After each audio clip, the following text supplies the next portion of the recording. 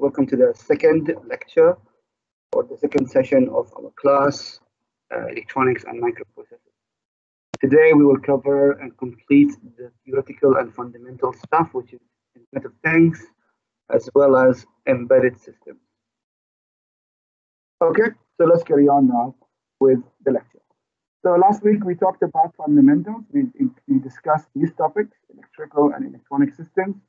We talked about CPU versus microprocessor. We talked about hardware abstraction, computer program versus algorithm, syntax, online resources, and we covered all of this material. By the way, somebody asked me this question, sir, the assignment, can I add more than was inside these slides? By all means, you should actually add more. The more you add, the better. It doesn't mean that you go to Wikipedia and copy the whole volume there. No, you have to be selective. Read online by all means, and then extract the good stuff. So don't think that by giving me volume that you're going to get score. No, it's all about the quality of your answer, not the quantity. Okay, so so these are, and also some of these slides are written in very short form, so you might want to elaborate more with examples, maybe even case studies. So that was the first part, which is fundamentals, and this covers assignment number 1. Now let's talk about chapter 2, which is, sorry, we did actually start chapter 2 about IoT, but we didn't finish it. We reviewed the principal elements of the regular internet, how it works, and then we use that understanding to talk about the IoT and its own principal elements. We explained that an IoT framework essentially contains, or it's made of, a thing, which is the T word come from, which is a device that broadcasts information. And then that information goes to the cloud where it's processed and is viewed. And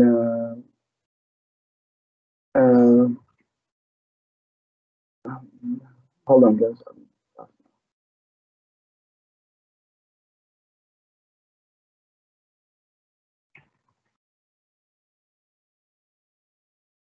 Okay, sorry. So now, basically, after the device or the thing broadcasts the information to the cloud, it will then be stored in databases or storage places where it's going to be saved for later use, and then it will be processed for later. Then this data, which is in raw form, will be processed further using a specific data analytics algorithms. Then it becomes processed information. This processed information is then, this is where the target, or where we really want to see. So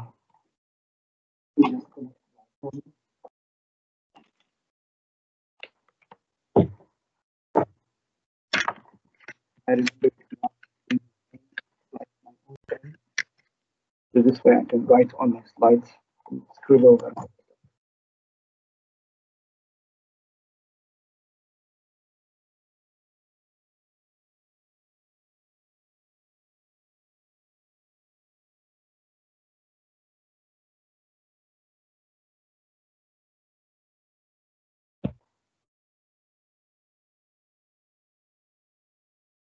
Okay, so basically,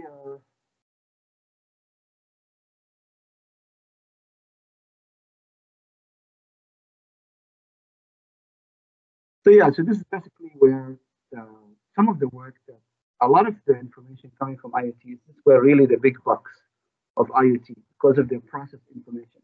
And then also later on, when we work with IoT, we will also going to develop or use our own IoT clients as well.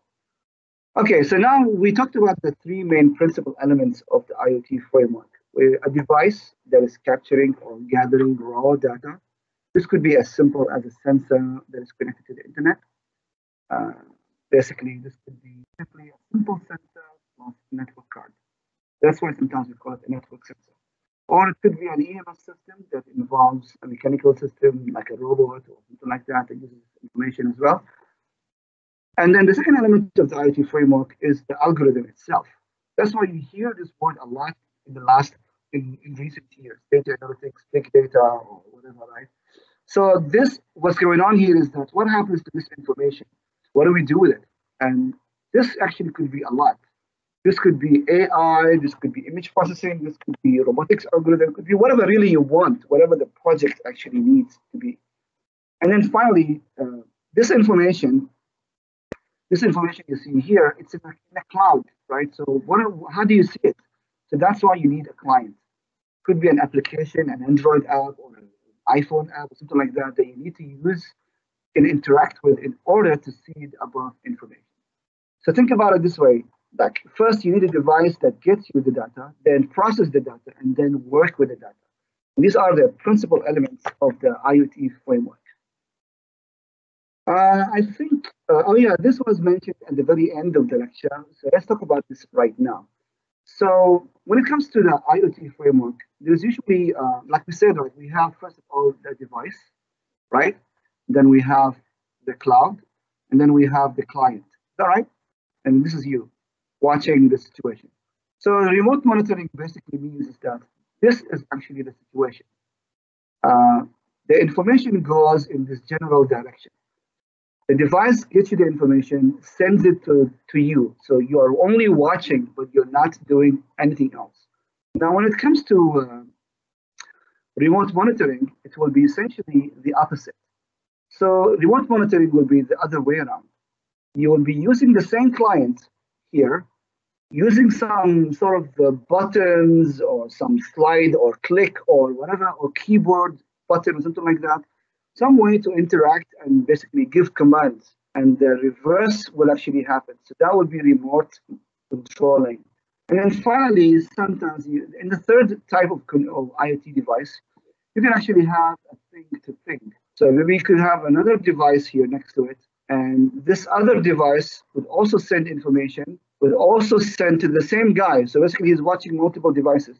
But it's not just he is watching multiple devices, but also it's possible that those devices are talking to each other as well. They will basically exchanging information by themselves independently of you. You can watch the process, you can watch them interacting with each other and sharing information, but not necessarily, you can stop them from working to each other, but then you can see that this interaction might actually help them and improve their work. Or it could be any combination of all of these types. Could be both monitoring and controlling. It could be monitoring and controlling multiple devices, and so on and so forth. Okay, so this is an example of an IoT framework. This is a real project that we developed and completed late last year in November 2019. And we developed a robotic camera. I will show you more examples and actual examples of this device later on. So we developed a robotic camera dolly, or a robotic camera. A dolly is just the trolley that moves the camera. It's called a dolly. I don't know why. So we developed this device right here. That it's essentially a robotic platform that moves the camera. So the guy on his laptop could be in the same room, could be in the same building, could be in a different building, could be in a different country altogether, as long as it's connected to the internet. So from his laptop, he will then control the camera. And at the same time, the camera will be sending footage live or near live with a little bit of delay to him. And then based on the footage that he's watching, he will then control. So this is an example of remote controlling and monitoring. And by the way, in our particular example or project, we have another camera. So, and we are doing the same thing to both simultaneously. So they are actually multiple devices, but they do not talk to each other. So there is no interaction between these two. Okay, so moving on. So I'm not sure why the slide is repeated, but let's move on. And we talked about the potential of IoT, but I think we sort of stopped here, or we sort of reached towards the end of the lecture and people got tired around here. So the potential of IoT, I think we started by talking about the potential. This is where we reached towards the end of the class. And I gave you the example of the vending machine as the example of how we can actually streamline. And streamlining the process essentially is all about efficiency and reducing costs, which in turn can be translated into increasing profits. And this is the number one reason why anyone would come to IoT.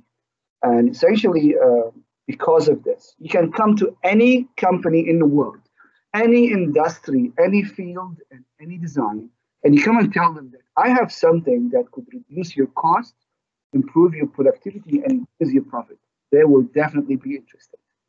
And this is the first benefit of IoT. But more and more in recent years, people start to realize, and we talked about this last week, so I'm not going to dwell again. You can watch the video of the last week. An example of this is about the vending, or water vending machine. Excuse me, the vending machine, the juice or etc. Now, we didn't have time to talk much about this, but we can do that today, which is combining data with other technologies. I'll give you a real life example on this one in the next couple of slides. And of course, I'll give you another example on this as well. I think last lecture, I used the vending machine as an example of all of these potentials. This time around, I will use different industries.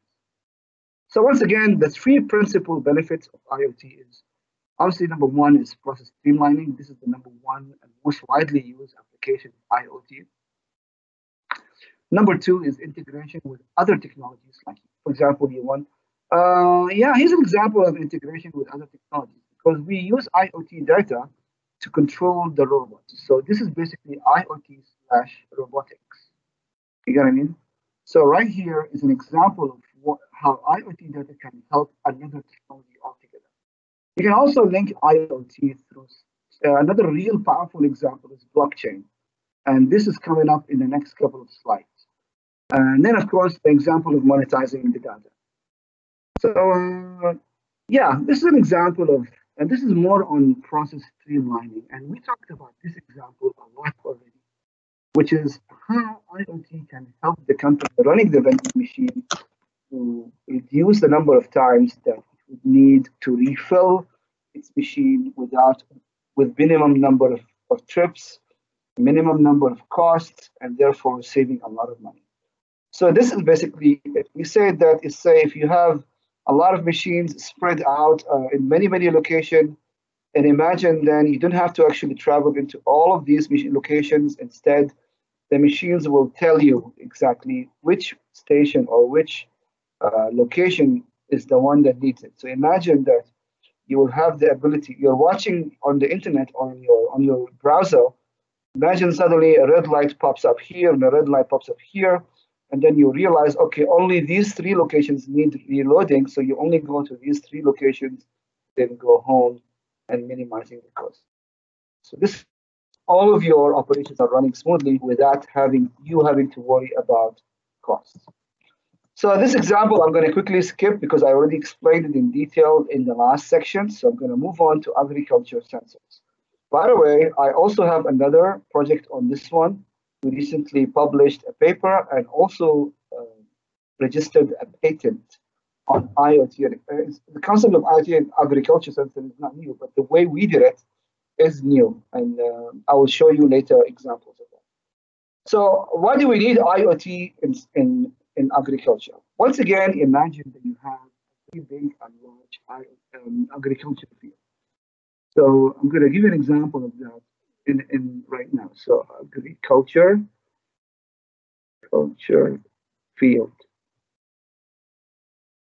And the same situation that we have in the water vending machine could also happen in a field. So imagine that, you know what, let's use a different plant. So agriculture field, let's say palm or palm. Yeah, it's palm tree. Okay, this is a lovely visualization of the field. Yeah, this one is perfect. In fact, probably this one is perfect. No, not this one. Let's go back. Okay, let's just take a look at this one. And where did it go? I should have clicked on it. So open image, no, you cannot view image. Copy link address, copy here, and let's take a look at it. Okay, that doesn't work. Okay.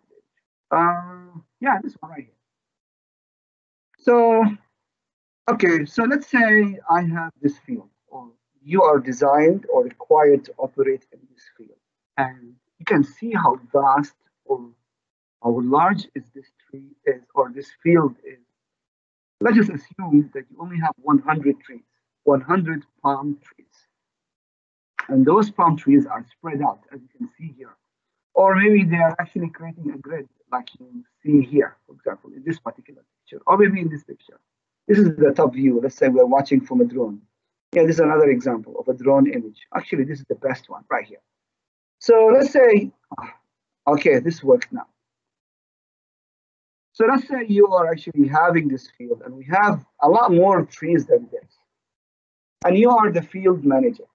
How then would you know which tree is ready for picking, or which tree needs water, which tree needs fertilizer, or which tree needs medicine against diseases or something like that, or which tree is suffering from over watering? Let's say the fluid or the soil is a little bit too much watering, something like that.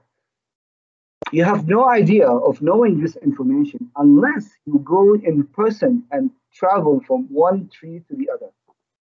And unfortunately, this is going to become a very, very time consuming and very, very tedious job. And once again, we have a similar situation to the vending machine. You have to go tree by tree, one by one, and expect one by one. You'll be wasting a lot of time and a lot of resources, only when you realize that, only to realize that maybe you're wasting a lot of time. Imagine that the trees, just like the vending machine, can talk to you. Imagine that every one of these trees can actually send you information, send you the status about their situation. Maybe not the individual tree, maybe it's a little bit of a long shot. Maybe you have a region, or maybe you have broken down your field into zones. And every one of these zones, right, has essentially, let's take a look at this picture right here. I'm going to copy this image. Yeah. And then I'm going to open it here. Whoops, where did it go? Once again. Yeah. Okay, so now let's say this is the field life. And rather than having the whole field, imagine that you break it down into zones. So you have one zone here, and I know the zone is not necessarily a square, but just bear with me for a second. And you have one zone here and one zone, and so on, right? And you break down your field into zones, is that right? And every one of these zones has an email. I know this sounds funny, but bear with me for a second. Every one of these zones can send you information. They actually have a connection with you. They can send you the status of the zone rather than of the individual tree. They can send you information like the temperature of the soil, the water level, the, the medicine or the fertilizer status, and so on and so forth. So this way, rather than traveling the whole field and suffering, then at the very least your work is slightly reduced. So this way now you will have to focus your effort only on each zone. Now I'm drawing square shapes, but in reality in agriculture they are not really squares, but they are actually broken down into zones. So then what we're going to do is that we're going to actually install sensors that are going to be underground in the soil itself. And those sensors will send us information about the status of the soil. And then based on the data that we receive from the sensor, we can then generate a map of the field. And then we're going to know what the situation is happening, what's going on with each field. So, for example, rather than basically going blindly on each, where did that picture go? Going blindly on each figure or each part of the field and hoping and guessing, but now based on the data coming from the sensors, you actually know where everything is needed.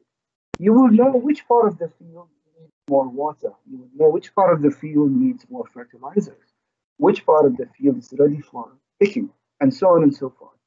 And this way you can focus your resources, your manpower, and your raw material, and not raw material, maybe fertilizers, right?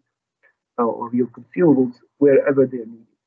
This is another very powerful example of IoT agriculture or IoT for agriculture. And I'm sure everyone has heard about industrial IoT, which is IIoT. Now, sorry, I'm sure everyone has heard about this, which is the Industrial Revolution 4. Well, the building block for this is IIoT, which is Industrial IoT, which is essentially a fancy word for saying IoT for factories or for the industry. This is works by integrating the principles of IoT or the IoT framework that we've seen here, but rather than integrating it with, say, your house, we integrate it with the factory. So this way we can take robotic systems, automated systems, production lines, machines, design systems, etc., and they will all be linked, excuse me, all be linked to the net, and then everyone involved, let's say the factory managers, the contractors, the suppliers, and even the customers can then have a full information about what's going on, what's the status of this, and so on. So once again, the IoT is not just for fun, also ensure that, like for example, let's say Proton, right, or any other car company, they don't build everything in-house. They will hire contractors to build some of their assembly components. They will hire another company to build the door, for example. So they can monitor, rather than wait for the other company or the contractor to give them a status, they will then simply monitor the status in real time. And therefore, they can plan their own production according to their supplier status. So this is just a small example of how IoT for industry can work wonders. Let's change to, yeah.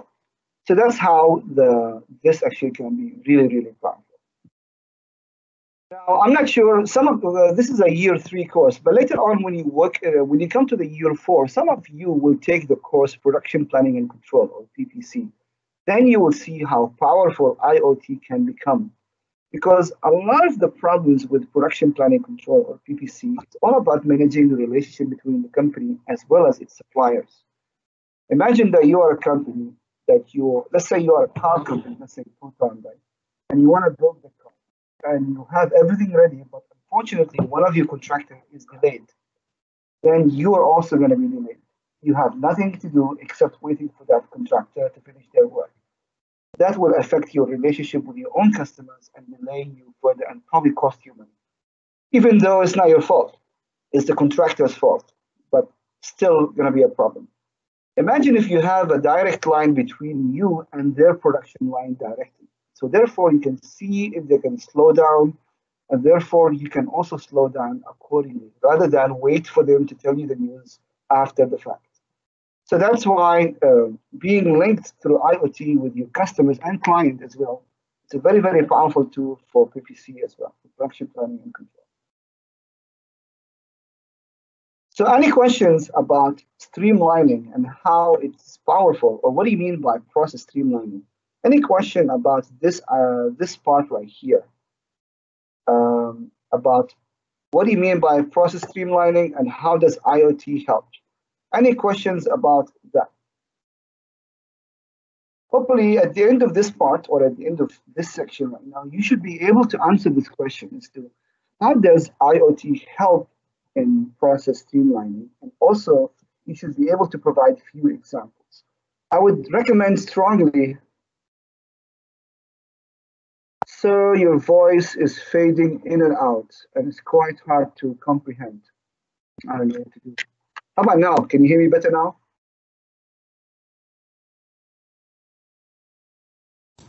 Yeah, I can hear you better. Is this better, guys? It's amazing because right now I'm not using the microphone. I'm using the laptop directly without any microphone. So the microphone was the guilty party. Okay, then let's carry on. Well, 1 hour off, so I guess we can stop for now. We'll take a small break. It's already 4 o'clock. We can you can take a small break for about 5 minutes, and then we're going to come back to continue with the next topic, which is integration. So let's go for a small break after we finally solve the voice problem, and then we can continue after the session. So I'm going to pause for a second for about 5 minutes, and then I'll see you after the break.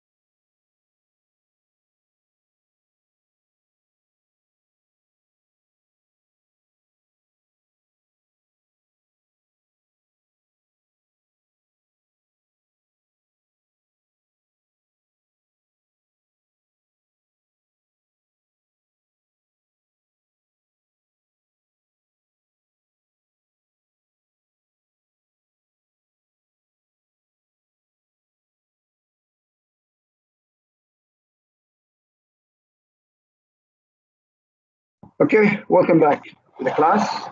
Let's go ahead. Uh, Before we go any further, can you guys hear me? Is my voice clear? Yes, sir. Can hear you. Okay. All right.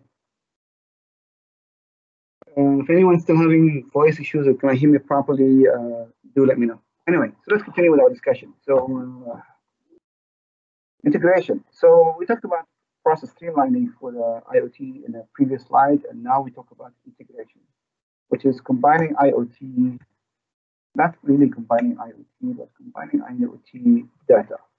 That's the keyword. My laptop on, not now. Okay, combine IoT with other emerging technology. So what does that mean? Means is that okay, if you go back to our earlier diagram about the IoT framework that we've seen here, and we said that after you have processed the data, then the data will then be sent to the client for us to watch. Well, apart from just doing that, we could also take the process data and then send it to somewhere else. We can send it to a robot. We can send it to blockchain unit, and so on and so forth. We can actually use it for multiple other applications other than being used or viewed by us. And this is actually is becoming more and more the power, the real power of IoT, which is what can you do with the data? Some industries depend actually on the data coming from IoT. For example, blockchain. I want to give you a real example right now with how blockchain really can affect, or sorry, the combination of blockchain plus IoT. Earlier I mentioned an example of the agriculture field using IoT and how we can take data coming from IoT and then create a grid or create a map of the farm. Well, actually, this is not all that the IoT data can do for us.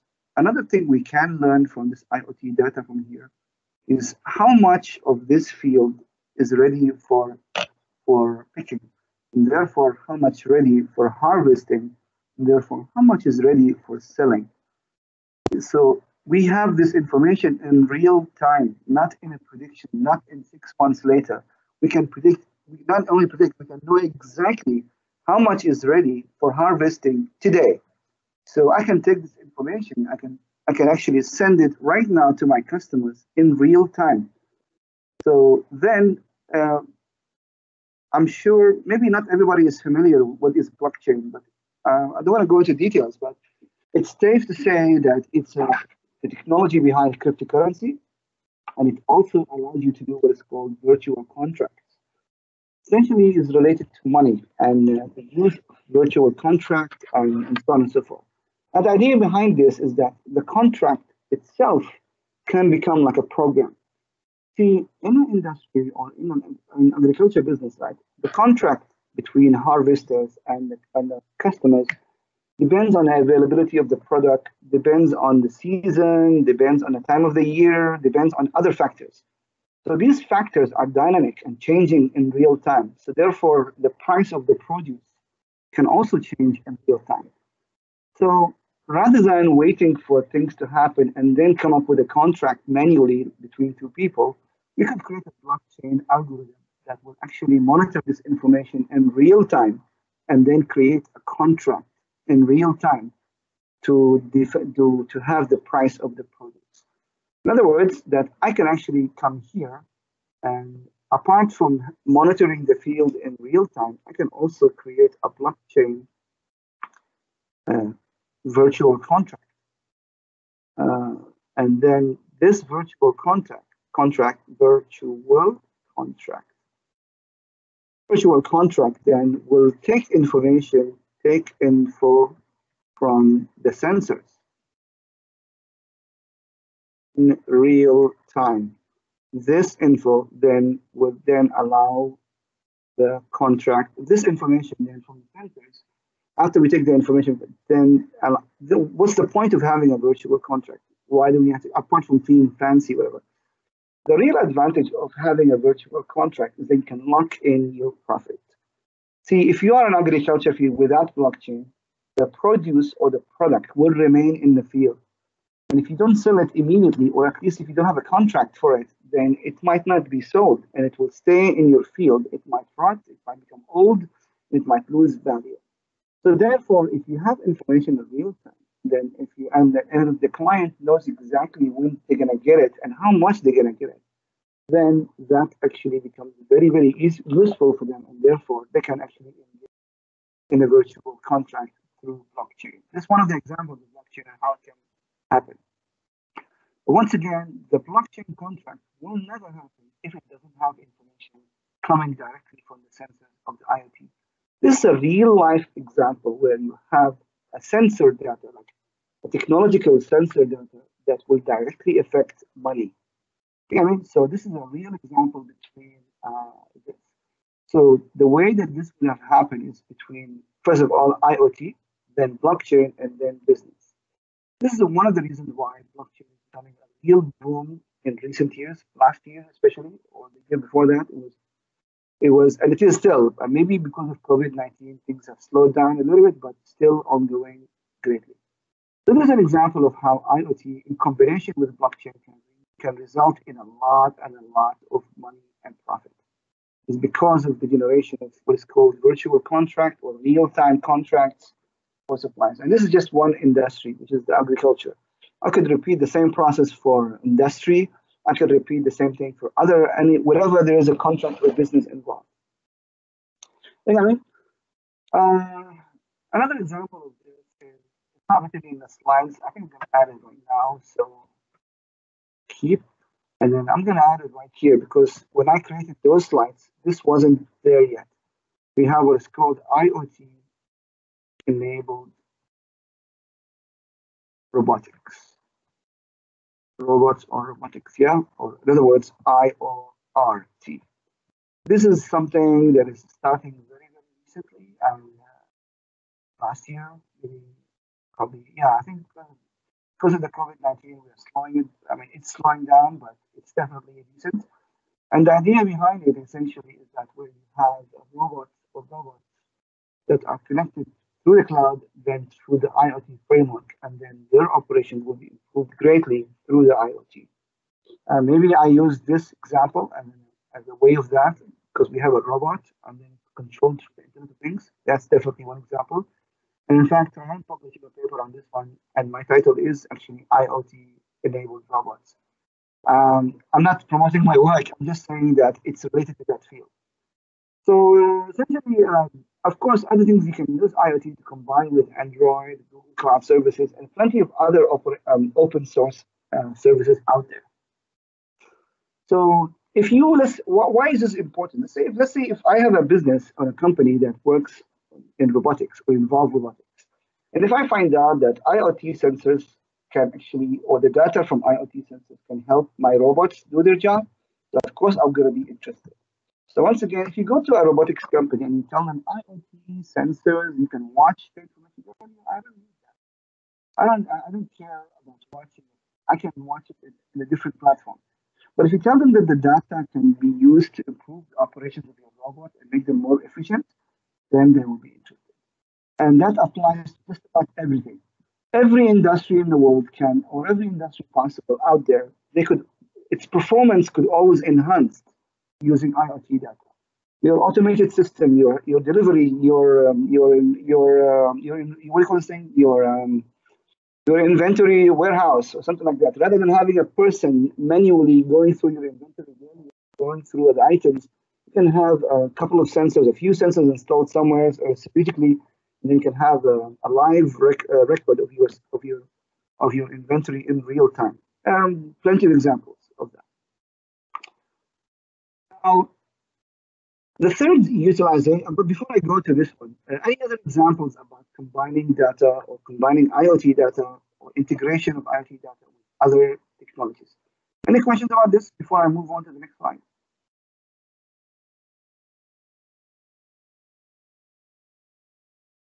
Okay, moving on. So now the next point is using IoT data as a source of income. In other words, One way of saying this is monetizing IoT data, turning IoT data into actual money, into actual product you can sell. See here, in the first one, the idea was you use the data to improve your process. Okay, over here, you use the IoT data to improve another technology altogether. All right, but here you use the data itself becomes the product. You sell it just like we sell anything else we want.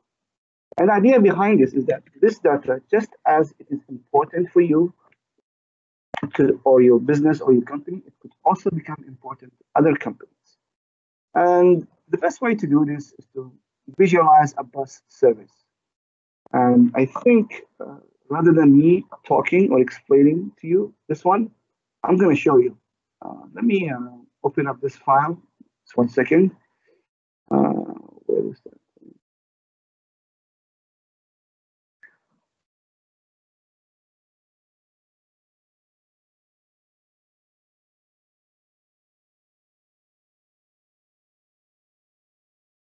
Just 1 second. Yeah, I'm getting something to show you, and then I'm going to show you a very nice video that actually shows you the work on IoT, especially we'll show this part right here, which is utilization and so on.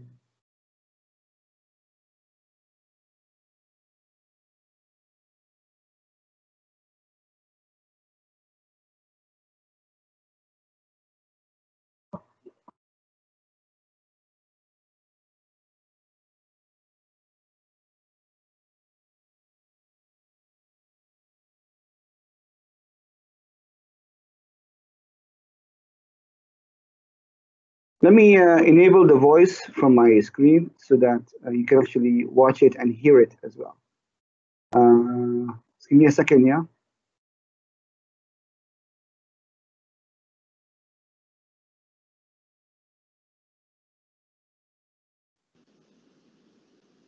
Okay, so I'm gonna play a video that is gonna last for about 3 minutes, but that video, by the way, this video actually is about one of my IoT systems that we used. We actually participated in the Malaysia Technology Expo back in January this year, MTE 2020. And let me show you this video. It contains sound. So if you have sound, enable your sound now.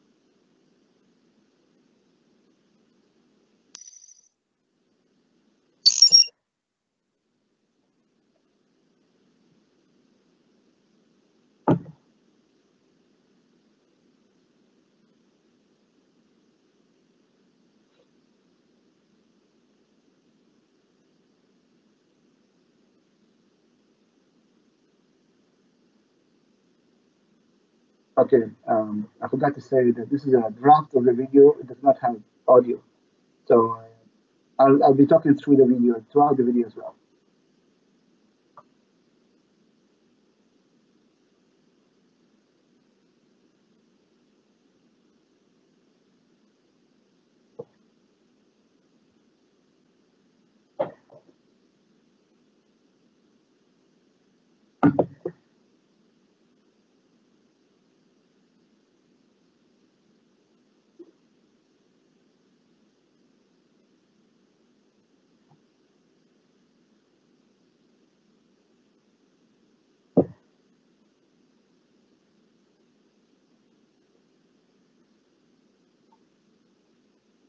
Okay, so for this bus service, uh, the things we can do for process streamlining, we can identify, see, if I have a bus service and I have a number of buses going through a number of routes, I would like to know which one of these routes is more useful or more in demand than others. This way, I can then add more buses or more drivers to this route. I would like to know when is the peak time? When do I have more users and when do I have less users? I would also would like to know the driver performance, if they are punctual, on time, rude, not rude, etc. And also the vehicle performance. Um, is it is the engine okay?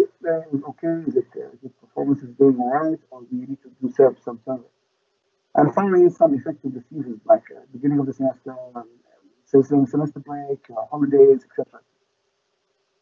So all of this information, imagine that you already have this information when you use this system, the idea. I forgot to say that that was only the first part. This is now the second part. If you are the user of this service, let's say you, the students, are users of our application or our service, then you would know, you would be able to have all of these features. You would monitor the bus in real time. Like you open the app and you can see where the bus actually is. I'm sure that this part right here is already available in other applications, but this is only the beginning. You will also be notified on the estimated time of arrival when the bus is about to reach uh, whatever you want it to reach. How many people in this bus? You will also see how many people are actually sitting in the bus right now. Have you ever waited for a bus and when the bus arrives, you realize it's already too full and you don't want to really get in? And you would also know how many seats are available if you want to go there. And of course, you will have an emergency alert. Like if you have a problem or something like that, you can notify. Next, that was only part two. Then part three is secondary source of income. This is the company running the bus service. More on this later. So this is now how do we use the data coming from the system as an income stream, as a source of income. Who are the and then let's see how this works in a minute. So the rest of the video will explain things more. So these are the three things that can or this system provides. It captures information from these vehicles, processes it, and then provides these services. Process streamlining, which reduces costs and reduce costs, provide the positive user experience. Now, if you are happy with the service, then you would use the service more. Therefore, more income or more profit to the operator. And then finally, the data itself that we capture from here becomes a source of income. So, how does that work?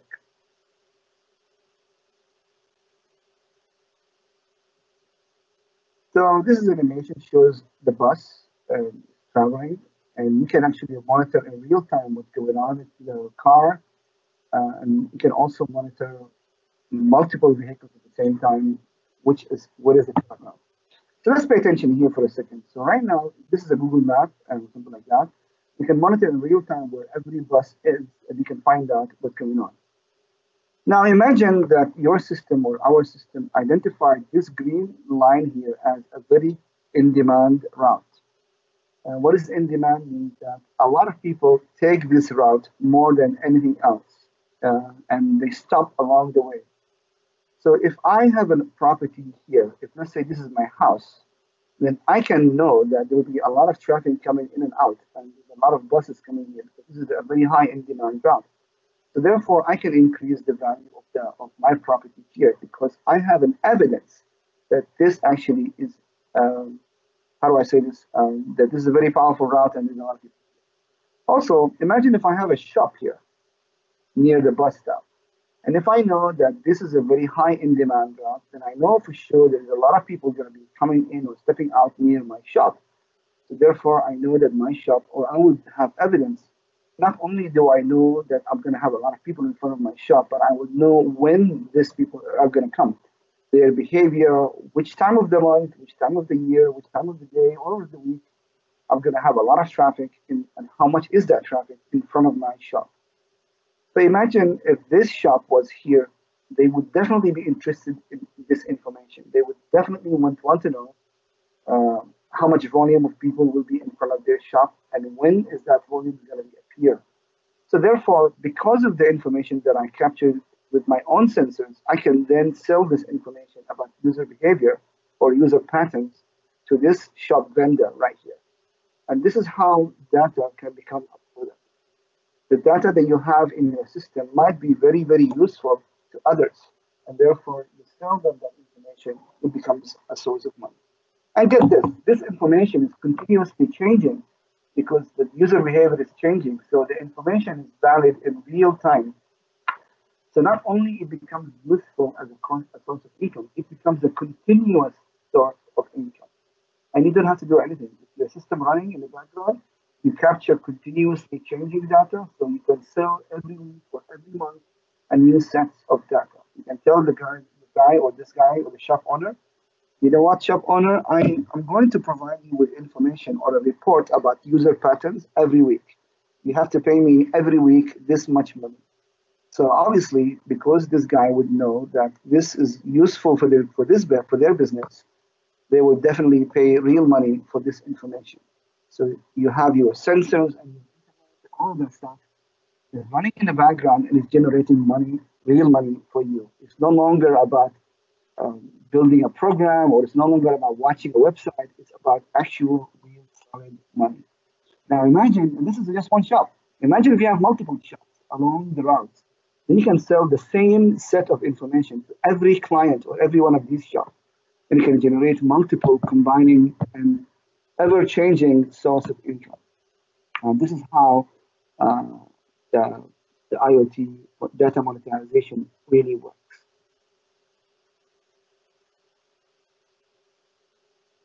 The rest of the video is about other features that we have, like vehicle tracking, ETA, it gives you estimation time of arrival. You can also monitor the situation of what happened, like passenger count, how many people going in and going out of the bus at any given time. I think I'm going to put a link to this video in our group later on. Like, let's say if the bus had an emergency, accident, breakdown, congestion, something like that, then also be notified. And this is another example. It's not just a bus, but this is a delivery van or a lorry, and you can actually monitor the cargo in real time, find out where every item is. And this can be expanded to anything: buses, trucks, emergency ambulances, and so on and so forth. So I just stop the video here. Yeah, this IVMS system, we participated in Aviation Technology Expo, and we won the Golden Award and for this system right here, representing Unitan. And let me show you this. Awards, innovation awards.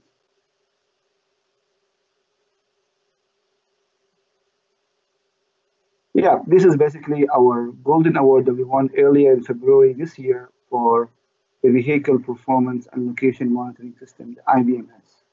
And this was very, very recent this year. And my students are participants here, Kishan and Hafiz.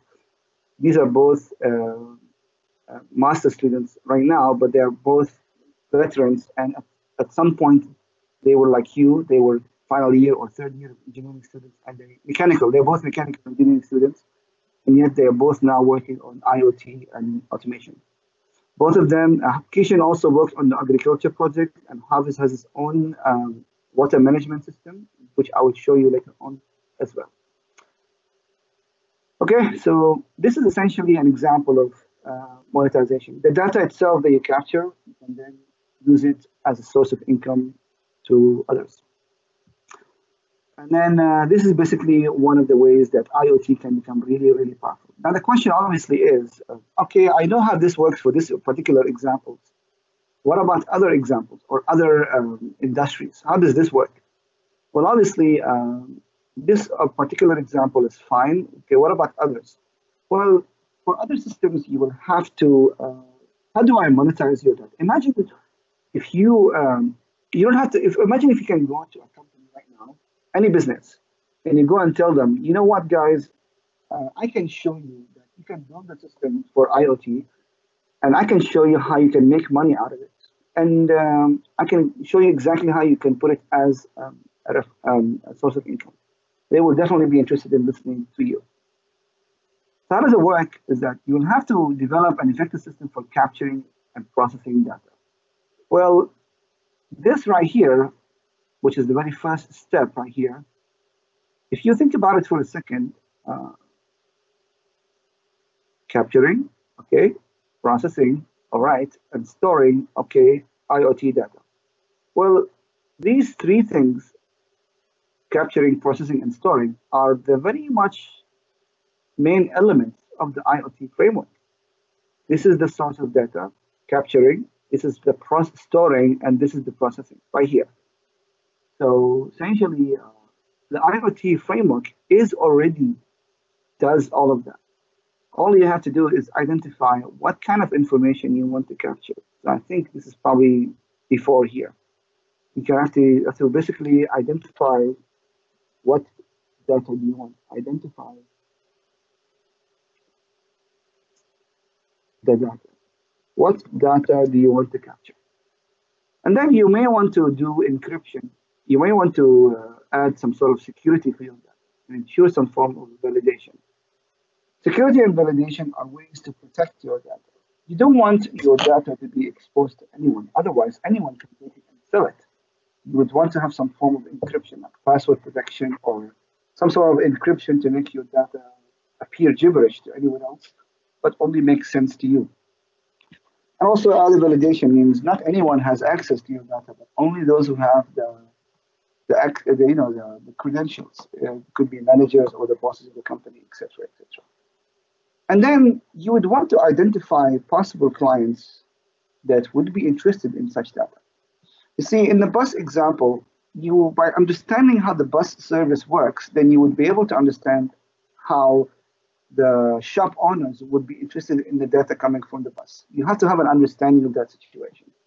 Well, similarly here, by capturing a set of data from a certain business, you have to look at this data and try to ask this question: who would also be interested in this data?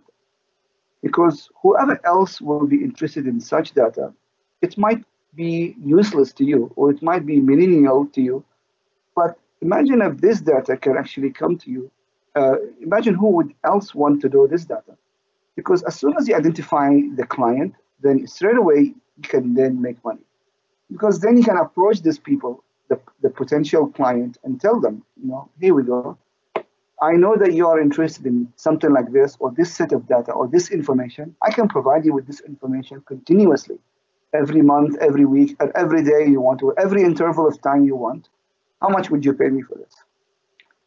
Or I will give you this data, and I'm going to sell you this information for this amount of money. If they are interested, they will buy it. If not, then move on to another client, or maybe you can reduce the price. But whatever it is, it will always be a source of income. And then approach and sell your product. Now, if the company already have an IoT system and they already have this already, then you can actually then do it this way. You can develop the system and then look for clients. Is that right? But you can also start from here. You can actually come straight away and start here. You can approach the client first. You can tell them, hey, client, what kind of information do you want? And you can ask them, what information do you actually need? And then based on their answer, you can then go and develop the system yourself. Because remember, the very first part of this process was to identify the data. Is that right? Maybe you do it yourself and then you look for a client that needs this information. But then imagine that you can go to the client directly and ask them, you guys, what do you want? And then based on their answer, then develop a system that can actually get the data that they want for them. And in fact, if you go this way, if you ask the client first or potential client first, then you can actually ask for more money. When I did this training in Taiwan last year, I actually did it before the MCO started. I was invited to Taiwan to do training on IoT. And one of the students there gave me a brilliant idea. He said, I don't have to do engineering anymore. I can just become an IoT agent, which was cool, which was essentially means I can just go to industry one by one, company by company, and ask them this question: what information do you want? And then I can look for another company that would or might provide this information. Then I can approach them and tell them, hey, you know what, guys, I can guide you into building the IoT system. You provide this information, and then you sell it to the other party. I'm going to get my cut, which was brilliant. Imagine if you have like 5 or 6 of those companies or arrangements, and you make money out of absolutely nothing. You have company A generating data, and company B acquiring data, and you're in the middle making money. So that was an amazing idea that came out of one of the students from the Taiwan training, which was really, really cool idea. Maybe one of you can take this idea and take it as a business. Cool. Just remember to give me my cup. Okay, so now that was the benefits or the potential of IoT, which is essentially process streamlining, integration, and monetizing data. Okay, what's next? Now, when you talk about potential, you will feel, yeah, this is awesome. Let's do it. That's great. Why not everybody doing it? Well, that's because of the challenge. The challenges of implementing IoT is what is standing in the way right now uh, between us and achieving full, or is what's preventing us from of realizing the benefits of IoT. Unfortunately, there are several challenges. I'm going to talk about those. Every one of these lines is visible, like in the next individual file. So, in short form of answer, um, IoT in general is a multidisciplinary uh, form of science. See, when you think of mechanical engineering, that's one discipline, mechanical. If you think of electronics or electrical, that's one discipline. If you think of electronics, that's another discipline. Software engineering, another discipline. Civil, okay, you get the idea. So every one of these is a discipline on its own. IoT by nature, it's a or multidisciplinary field, meaning you have to have experience in mechanical, in electronics, networking, in web development, in database design, and blah, blah, blah. So many other things you have to know. I didn't say you have to be expert in, but at least you have to know in order to work on IoT applications. That's one challenge, and more on that in a minute. Some challenges are specific for each sector. Like some challenges are apparent only for agriculture, some challenges are only for industry, and so on. Then technological challenges I'm going to explain in a minute, and then of course you have the socio-economic challenges. I'm going to explain that one as well in a minute. So let's talk about the first problem, which is the very nature of IoT. See, unfortunately, I mean, although IoT right now, or at least currently, is usually taught by the E&E department, that's because it involves programming, sensors, electrical circuits, web development, and all of these topics that are usually or historically taught in E&E department. However, the number one client or the number one users of IoT is mechanical field, believe it or not. And I'm going to show you this also in an evidence on there as well. So here, I'm going to show you a diagram. Where is that? So I'm going to show you a diagram that I found from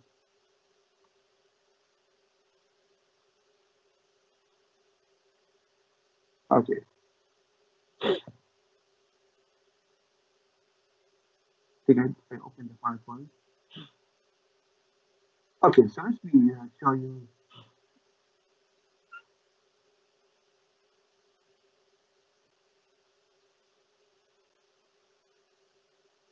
Ignore all of this. I just want to show you a specific diagram. Let's see.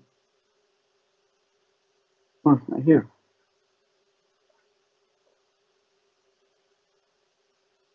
Should be here. 1 second.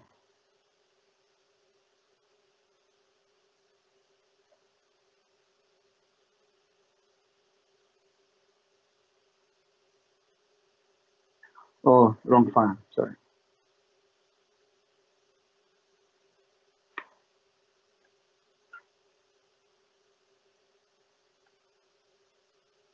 By the way, let's take a look at this diagram. See, if you are a mechanical engineer watching this, you'll be happy to watch this. This is coming from folks, or sorry, this is coming from EMSI, Geoposting Analytics. It's comparing the number of practical. Basically, excuse me. This is the job offerings. The blue stuff is the job offers or the job openings, and the bright color is the hirings. Like they got the job or the jobs were filled. Now take a look at civil, mechanical, others, industrial, and look at all of the E&E stuff. Electrical engineering, electronics engineering, computer, and aerospace.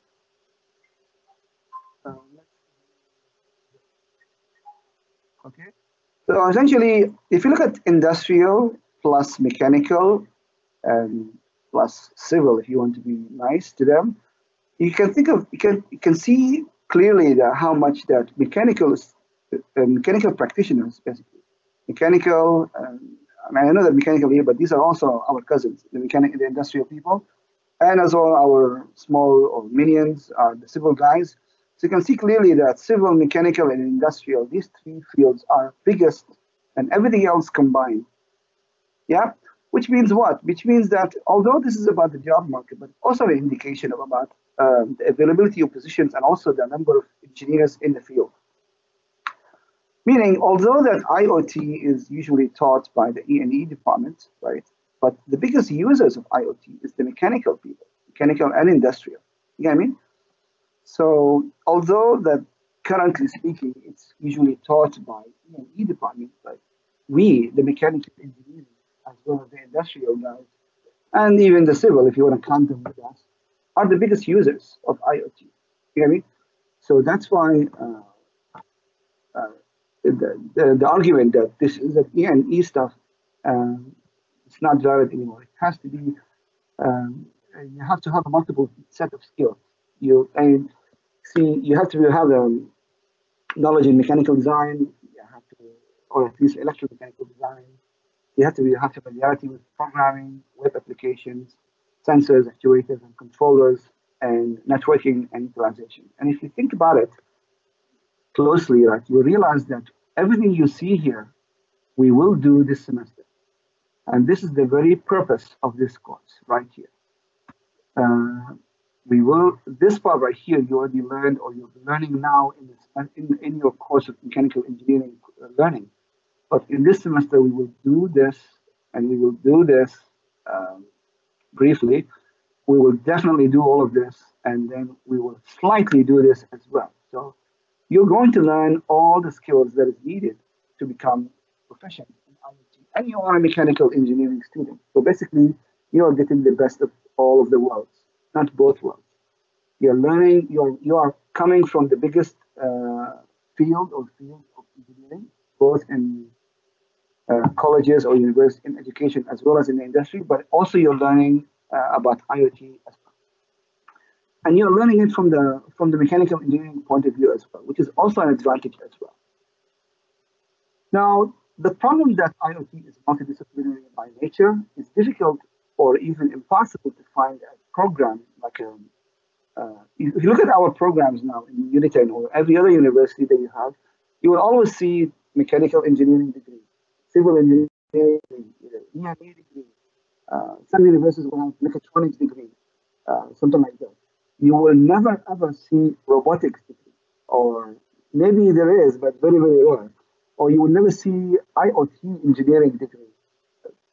This will be my dream job, by the way, to develop an engineering program to a 4 years engineering program that fits this profile. But I don't think it's going to be available anytime soon. So that's why the problem with it. If you are coming from the mechanical engineering background, you will have problems with programming or software. If you are coming from the E&E department, you will not know the mechanical side of things. If you are network engineering, then you would not know mechanical or controller. So there's always some problem or something that you don't know when you're coming from one of these fields.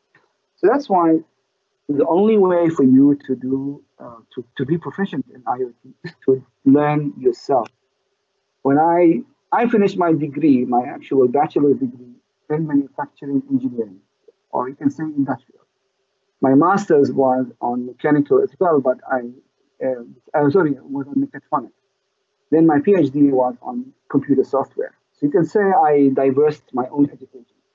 I went through the fields, and so I couldn't do civil, unfortunately. So basically that's why I sort of diverted my own education to be fit as much as possible into all of the fields that I was interested in.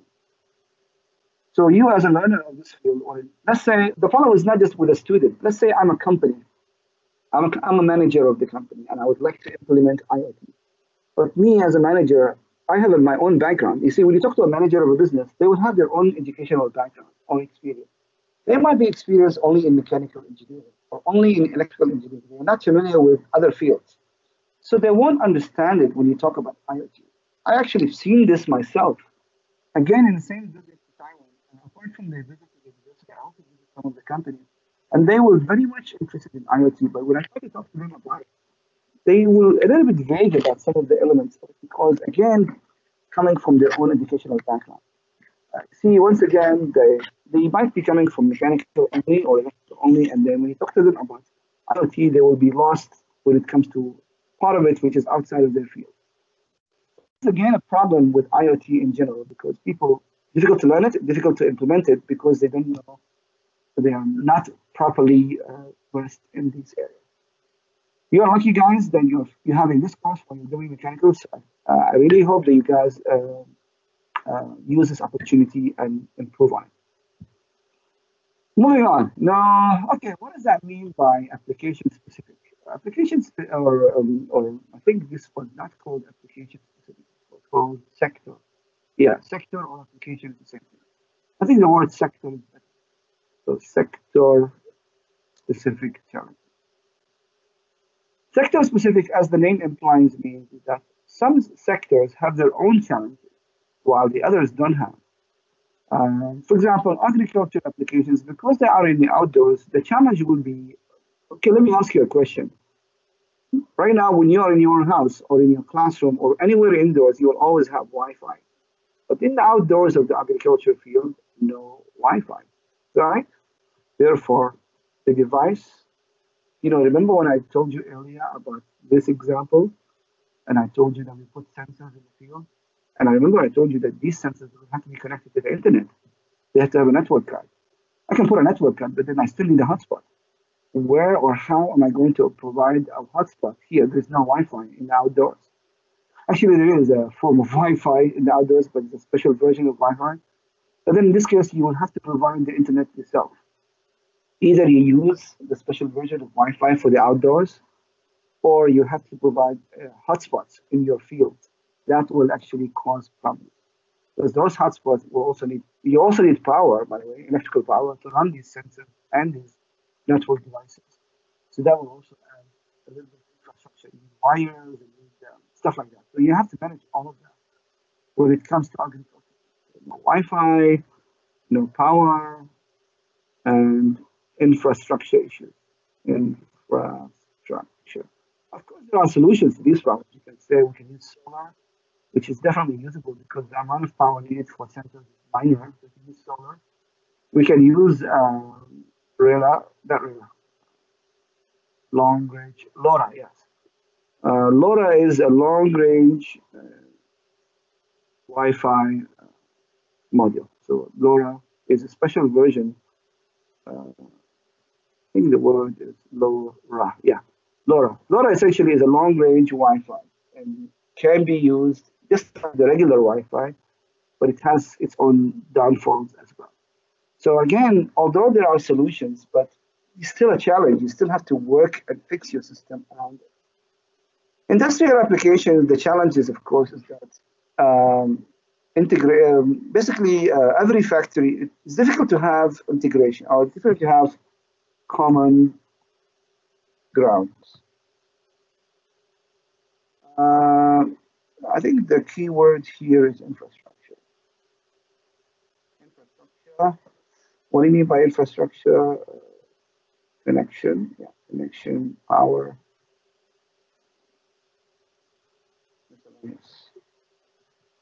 Okay.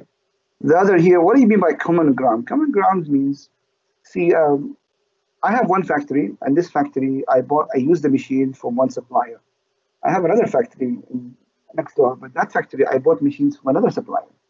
So even though I can connect building A and building B together, but because of these machines are different, they are not the same. They are not using the same machine, so therefore I might have compatibility issues. The information that I want, or you know what, this issue will come later. But for now, I think the other issue is depth and breadth of data. You see, in agriculture, you might need maybe 5 or 6 different information. That's it. Temperature, moisture, uh, ripeness, maybe fertilizer. That's it. Maybe 5 or 6 things that you were looking for. But when it comes to industrial, like a factory, you could be looking for 1,000 different pieces of information. Let me explain that. What does that mean? If you, in order to broadcast 5 different sets of information, you probably need 5 sensors. Okay, let's just say that. But if you want to capture 1,000 different pieces of information, you might need 1,000 sensors. You can hopefully see the difficulty in infrastructure. So that's why, because you need a significant more amount of information, then this would require more work to do. Smart homes, because smart homes deal directly with us humans, so straight away comes the issue of human-robot interaction, or sometimes it's called human technology interaction. How do we as humans feel about the technology or about robots? Some people are very happy to have IoT in their homes or a robot running around and doing things for them. But some other people are scared. They feel that the robots are a challenge or are a threat. They might feel that this robot is going to. Paham nothing you wanna mark.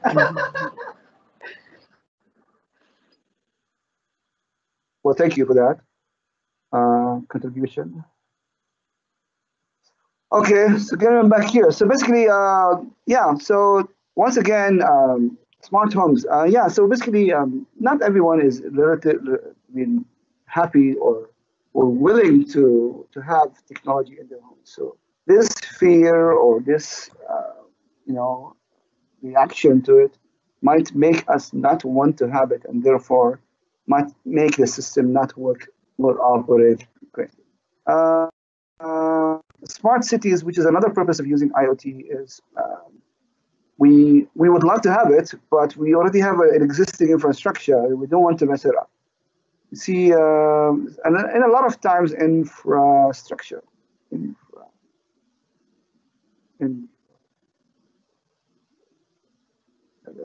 Okay.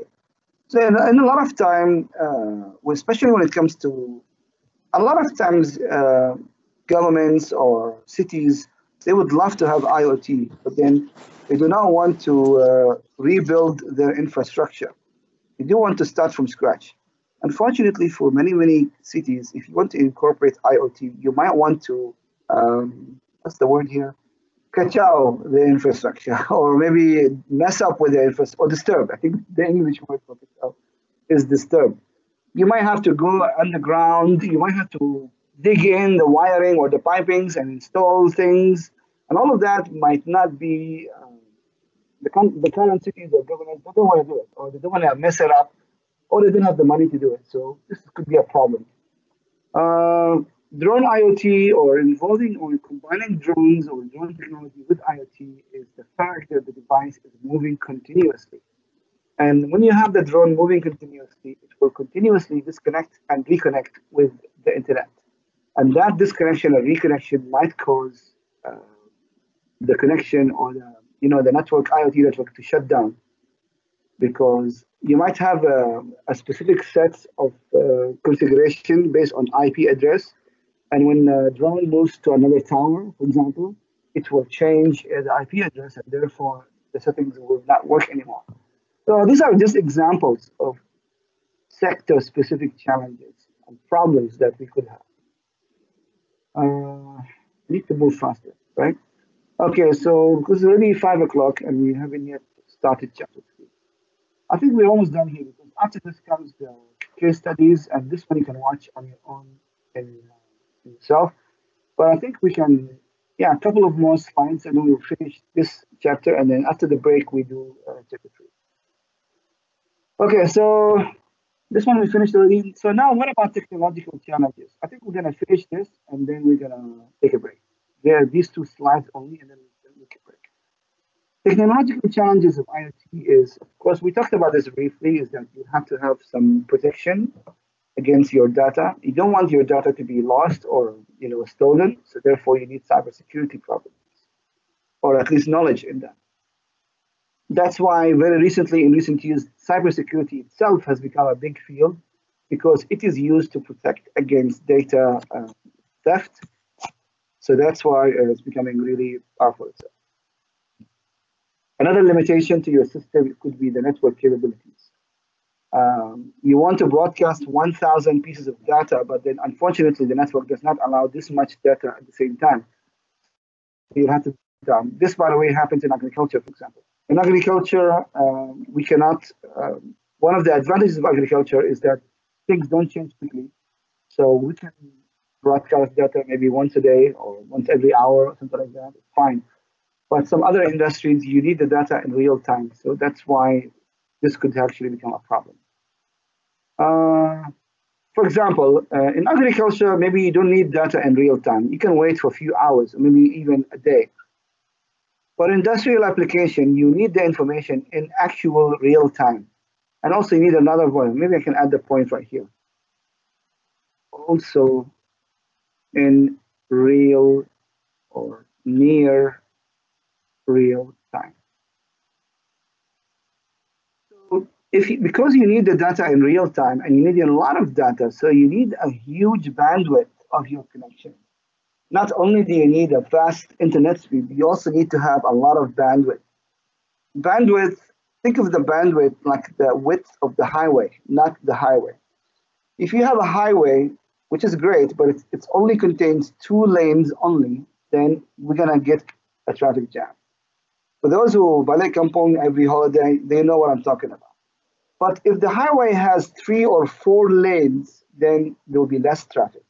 Once again, those guys who balik kampong every holiday, they will know what I'm talking about. For the international students, balik kampong means go home to your hometown by driving a car or a bus, whatever. If you're driving back to your hometown or taking the highway, and you're driving in the highway that it has about 3 to 4 lanes, you will experience less or no traffic jams. But if the highway only contains 2 lanes, then it will be jammed. And the width of the highway can be considered in the internet language as the bandwidth. You might have a very good, right here in the internet, in Unitan connection, is another nice example. We might have very high speed in internet in Unitan, but we might not have good bandwidth.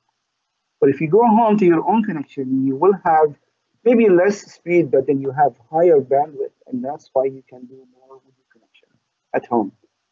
So this is an example. Now, if your industry requires very high bandwidth, but your network is unable to provide it, then you're going to have a problem. This could be sometimes a real problem to some industries.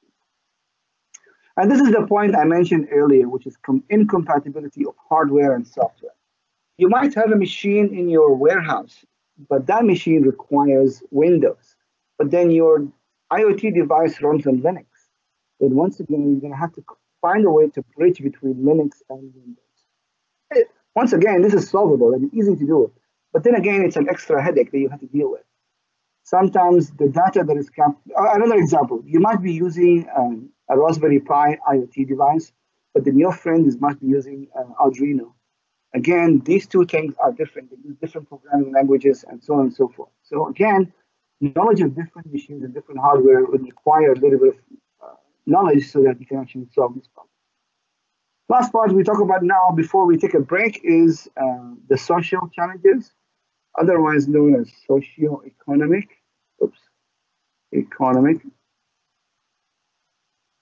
Socio-economic or social/economic challenges are basically not related to engineering or technology, but us as a society. You might not be aware of IoT at all, or even know what it's all about. You might not even accept it. You don't want it. You don't like IoT altogether. So if you're not aware or don't have acceptance, then you or your business might not be interested in doing it. Your education or knowledge or experience is very narrow in discipline. You're focused only on one discipline. So therefore, you're not familiar with the other aspects of IT. Therefore, you won't be able to implement it. And of course, the last part, which would be, again, the lack of laws and policies. Maybe it's illegal to use a device and capture user information using your bus. Maybe it's against the law. Right now, because this is all new, so this is basic. Maybe there's a law against selling this information to others. But right now, as it stands, there is no information or there is no laws or policies about IoT implementation. But maybe tomorrow there will be. So imagine that you have developed a system and you're capturing information and you're making money, and then suddenly tomorrow it becomes illegal. So this is a real challenge, and there's nothing against it or nothing to predict it. Right now, I'll tell you that this is no such law, but you never know what happens in the future. So you might want to jump in right now before they close the door. Okay, that's it. I think the success stories is available right now. You can actually go in the success story, I actually show you my own projects, and this is actually some of our actual projects that we developed.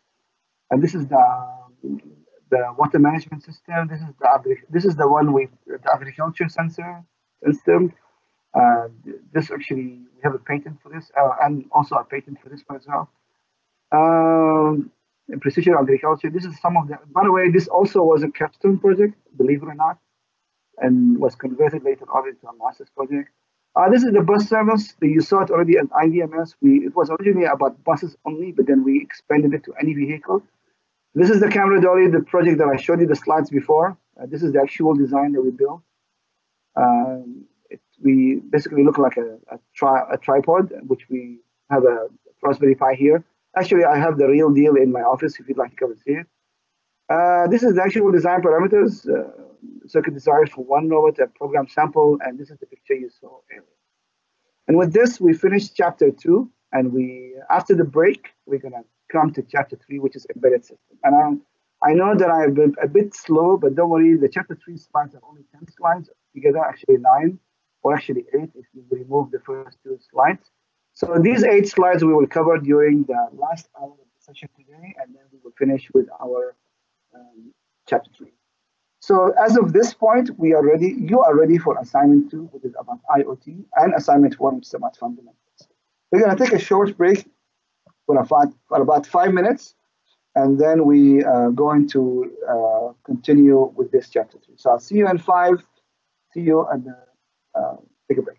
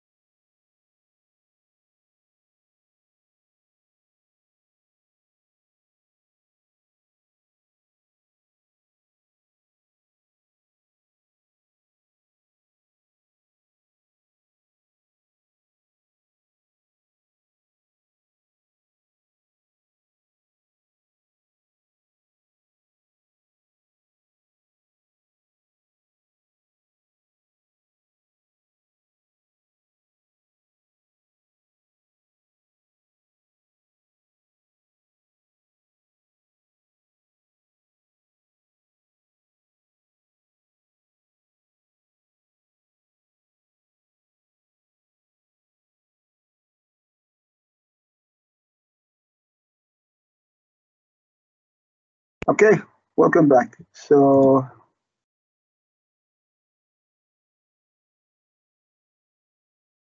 welcome back. And let's share the screen. Okay, so let's finish this last hour of the session today, and then we can actually complete the first part of our course, which is the theoretical and stuff like that. Next week, the class or the session will be slightly different. It will no longer be theory and me babbling through the theory stuff. It will be me doing work. I will be basically doing programming and stuff like that. So anyway, let's just finish the session. So the last part is embedded systems. And what is embedded systems and what we're going to talk about. What is actually the meaning of it? So, okay, so obviously the first thing we talked about was microcontrollers, which we briefly talked about in the fundamental section, but we'll add more into it. We also talk about system on chip, the different meanings of it, and then we will introduce few embedded systems. I know that this particular semester we will be working primarily with Arduino, but you still need to know or learn about Raspberry Pi, and as well as the other guy, which is BeagleBone. Excuse me. And when I say you need to learn about it, you need to know what it is, and a bunch of other things we're going to learn about, and comparisons and stuff like that, and pros and cons of using it. It just so happens that you will be only working hands-on or the practical part only this semester with Arduino. In fact, this course never really specified, if you go to the course outline, never really said that you will specifically work with a particular embedded system. We purposely left it to be open so that the course can be changed or updated as we go along. Right now, Arduino is happening, Raspberry Pi is happening, and BeagleBone is also happening, but we don't use it hands-on, even in the lab. However, this could change. We could perhaps switch to BeagleBone in future semesters, or we could introduce yet another embedded system. If the new technology comes along, and then we could do it or use it. So don't get sort of distraught that we are no longer using Raspberry Pi this semester. This was never the plan all along. It just so happened that we would plan to do it last semester, but because of the MCO, we will only focus on Arduino. But next semester on, but you still need to learn it about it. And so, of course, I'm going to provide you with the opportunity if you want to do it. The available resources are all there, but you may need to get the hardware yourself. In the lab, we already have 30 sets of Arduinos and Raspberry Pis for this course. And we would provide you with all the hardware you need to work on this course for free, of course. Unfortunately, all of that is not available to us right now. We would have to essentially live or work with the virtual lab for now. But you're still going to learn the same principles on Arduino, whether it's virtual or not, and you're still going to learn the same principles on IoT. Now, I'll talk about the hands-on part later, but then I'm just going to tell you that if you would like to do hands-on, real hands-on, not virtual, but in your own house or wherever, you can still do it. No problem. This course will still teach you to do that. So whether you want to build it in actual physical hands-on or in virtual hands-on, the course we're going to introduce this semester will still help you out. Okay. So we're going to, at least in the theory part, we will learn about these three guys, but practical for this semester, only Arduino. Then we're going to talk about, we're still here. We're going to talk about combinations and comparison between the above. We're also going to talk briefly about the integrated development environment, which is basically the space or the place where you're going to be doing your programming. And also we're going to talk about a little bit about programming languages themselves and talk about them. And finally, we're going to talk about this guy right here. I can tell you from experience that, I can tell you from your own experience that when you did programming before, one of the biggest headaches that you suffered from was errors or debugging.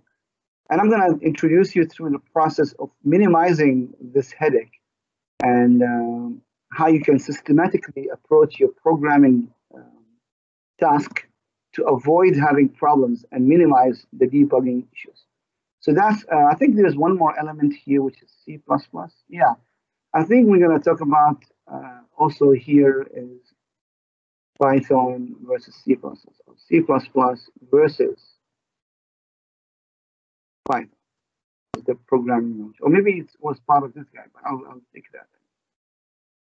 Okay, so let's talk about, first of all, microcontrollers. I think the introduction to microcontrollers was already done in the fundamental. Oh, sorry, it's here.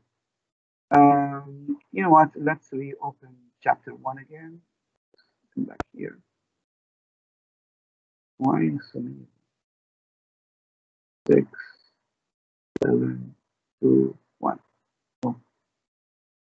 Yeah. Okay, so we talked about microcontrollers before. I've seen it before, and you might see several words that might sound different, but they also can be used interchangeably. Processor, microprocessor, microcontroller, controller, these are all basically more or less the same thing. Micro, the word micro here, so processor, micro, or without microcontroller, and then you have, of course, CPU, which is obviously a micro processing unit. A processor or a controller could be interchangeable, could be both doing the same. Of course, when you go online and you look at definitions, you will see plenty. But more or less, they all do the same thing. So then why we call this a processor, why this is a controller? Well, a processor sometimes process information, but then it does not control anything. It just gives more information to other elements. Or it processes the information, but then it uses that information in its own operations. It doesn't really change anything else. A controller, on the other hand, uses the information to control something else. This is a minor difference, vague difference, and sometimes it's ignored because every processor must control something. Whether it's a hardware device or a software device, it's irrelevant. And the micro part is just about the size of it. Sir, do we have a nano controller? Yes, we do. So again, sir, is there a processor without micro? Yes. So again, the size of it, these are all just different ways of saying the same thing. So a microcontroller, a controller essentially, or a microcontroller is a device that is, like we talked about last week, receives input information, does some sort of logical decision making, and then sends output information. This is the gist of it, of every controller, processor, and so on out there. Every processor needs information to process, and then once it does the operations, and then it sends an output command, every one of them. But what is important for us today is to learn about what do you mean, what are the differences between controller on chip and computer on chip? And what do you mean by chip to begin with? So, what happened to that other window? So, when we talk about, yeah, if you look at the picture of the microcontroller, what is a good example? You know what? Board. Let's add the word board here. Okay, that's a fantastic example. Okay, that's a nice one because this one right here is the Raspberry Pi board right here. We'll come to this in a minute later on. I just want to show you that this board right here that you're looking at right now, only this part, and actually not even this part, smaller part of this part is the microcontroller or the controller. The rest of the thing you're looking at right now is just the board. Now, what do you mean by board? Well, that means essentially the controller alone is just one device, but like I said earlier, it needs to receive information. Where is it going to receive it from? Well, it has to receive it from some form of input. So over here on the board, you have several places where the information can come in. And then, okay, after that, we need to output that information. So once again, from the controller, it goes to the output. So in order to allow, and then of course there are miscellaneous components that facilitate the input and output information. Like, yes, you have energy processing units, you have power sources, you have capacitors, and conductors, etc. So, okay, so what do you want? So basically, imagine if you have, see, okay, so is there a controller without a board? Yes, actually there is. And let me remove this board right here and show you a controller. Here we go. This right here is a controller without anything else. And actually, one example is right here. All of these are all microcontrollers, microprocessors, you name it. In fact, you can go to the Wikipedia page right now and take a look at it. You can actually read more about all of these. Okay, and okay, these are lovely because these are actually some of these things that you can see. Right? You can actually learn about the history of it and so on and so forth. But then a controller, without going into E&E design, you don't have to go through this because this is what's inside these guys right here. I can tell you from the gist of it that what's going on inside here, that you have a number of transistors and other electronics components that facilitate the processing or the logic control, doing decision making. I don't want to go any further because that will become DLD or digital logic design. I don't want to go through that. I actually did study DLD, and I'm not sure if you guys are going to study it or not. But for now, it's safe to say that inside here, there is a set of micro size or micro systems, micro electromechanical system.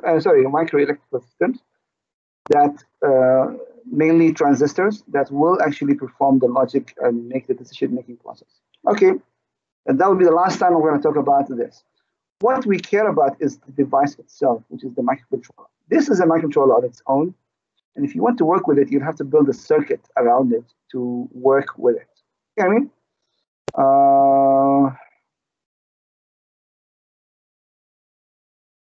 Okay, so this is essentially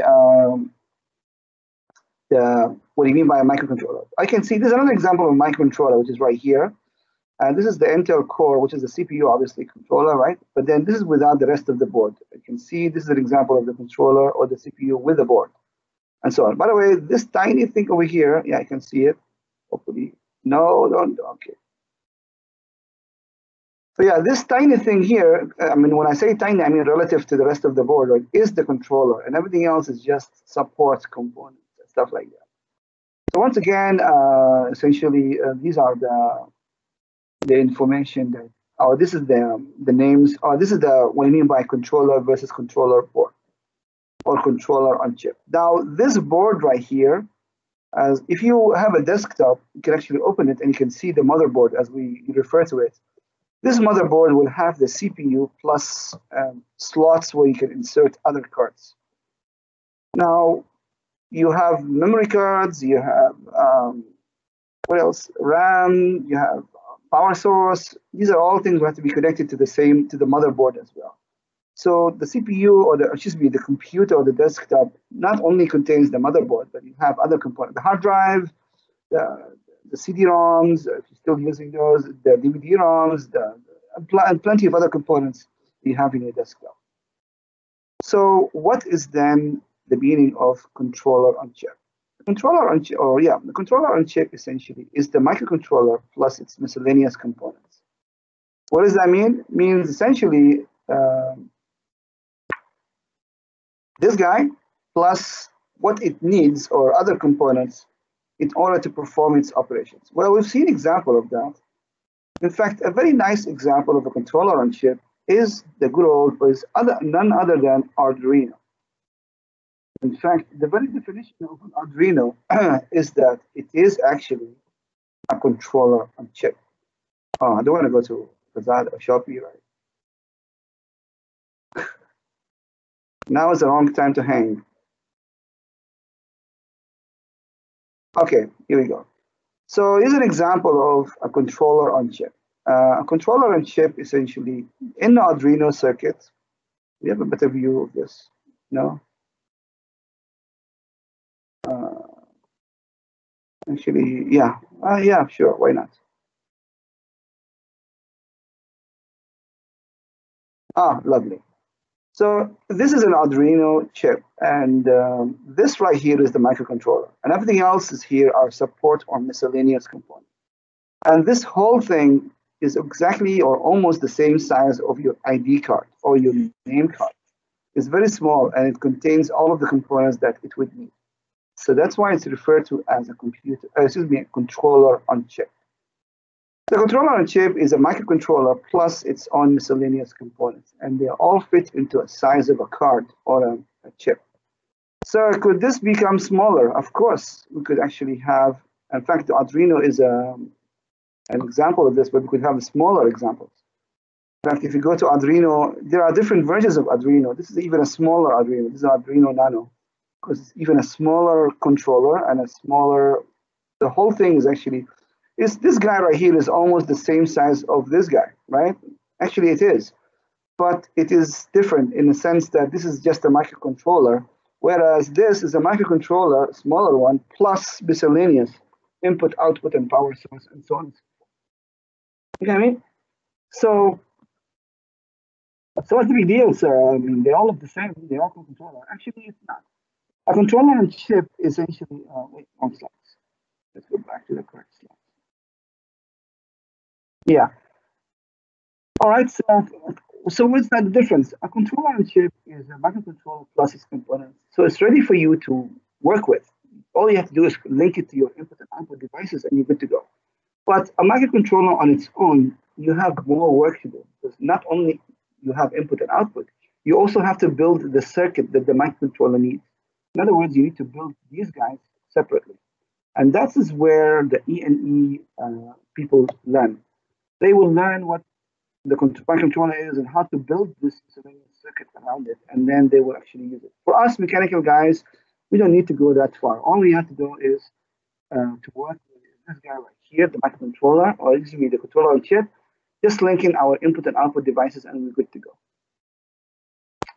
Okay, but then you will learn later on that the microcontroller or the Arduino essentially is not enough. It cannot work on its own. So I've seen it before. It does work. Yeah, it does, but then you cannot program it on its own. You need to connect it to a laptop or a computer. And therefore, that's why it's called controller on chip and not computer on chip. Because a controller on chip, yes, it has a microcontroller, but it cannot work on its own. It's not a system, an independent system. A computer on chip is an independent system that can work on its own. In other words, it can operate as its own device.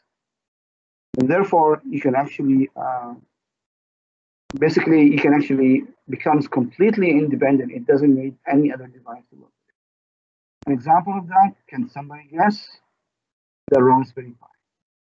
So the Raspberry Pi is right here, actually is a complete computer on chip.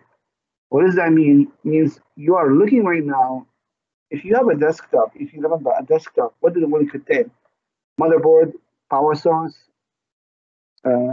memory card, RAM. Did I forget anything else? And then input and output devices, right? Well, the input and output devices is the keyboard and monitor. Let's just forget about the keyboard and monitor for a second and focus on the content of the CPU. When I say CPU, I mean that box that you have next to the monitor and keyboard. Well, right here, you are looking at the CPU right here. This is the RAM, and power source is right here, and the hard drive is also here. You're basically looking at the whole computer right here. The only thing missing, of course, is the keyboard and mouse, and those guys you connect through the USB right here, and that's it. This is essentially a complete computer on chip, and this again is the same size of the ID. And all you have to do is connect it to the input and output and power source, keyboard and mouse, and you're good to go. You have a complete computer running on its own. It has its own operating system, Linux-based operating system, and it runs just like. So another example of the computer on chip is BeagleBone. BeagleBone Black is a version of BeagleBone, but again, this is another computer on chip. And we're going to actually watch through the differences between them, and then we can actually discuss those differences. Okay, so okay, let me close this, and let me close this. So now let's talk about okay, save. So now we talk about the comparisons and the differences. The Arduino Uno, which is a version of Arduino, versus the Texas Instruments TMS 1000. Well, this is obviously a controller on chip, whereas this is just a microcontroller on its own. And I've shown you the pictures before. So once again, what is the Arduino example? Right here. Oh, no, this is still Raspberry Pi. So this is what is it? Yeah, so this is the Arduino node. So obviously this is the controller on chip, whereas this guy right here is a controller only, microcontroller only. So therefore, you can see that the Arduino is a microcontroller on chip, whereas which means it is a microcontroller along with its support and miscellaneous components such as capacitors, resistors, blah blah blah. Whereas the Texas Instruments is a microcontroller only without anything else. You have to build the miscellaneous components yourself. All right, more comparisons. Arduino Uno versus Raspberry Pi 3. At the time, these two were the latest in technology in both Arduino and Raspberry Pi. Right now, we have more than Arduino Uno, and we have Raspberry Pi 4. I think 5 coming soon. But for now, we continue to use Pi 3. This is the hardware we have. Okay, comparison then. So the areas of comparison between Raspberry Pi. By the way, this comparison is not necessarily just for Raspberry Pi 3 and Arduino Uno. It's generally between Raspberry Pi in general as well as Arduino in general. So again, the definition, the Raspberry Pi is a low-cost single-board computer on chip, whereas the Arduino Uno is a controller on chip. Connectivity abilities, the Raspberry Pi is ready-made with connection. It can go with Bluetooth, cable, as well as Wi-Fi, whereas the Arduino is not connected. At least this version is not connected. So there is Arduino with internet. Yes, there is, but for this particular example, we will continue. I will talk about this later, why I'm using this Arduino and not the one ready with connection. There is pros and cons, and we will talk about that later. Available ports, the Raspberry Pi come with HDMI, audio, USB, 4 USBs, and for this particular Pi, camera, and LCD. I mean ports for the camera, and it doesn't come with a camera. It comes with a port for the camera and a port for an LCD and a memory. The Arduino Uno does not come with any ports, but you can connect them separately. It means you need another piece of hardware basically.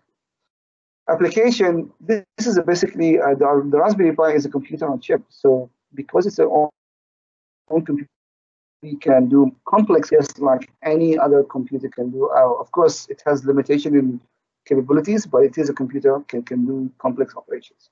The Arduino is a controller, so it's limited. So you can think of, again, controller versus CPU.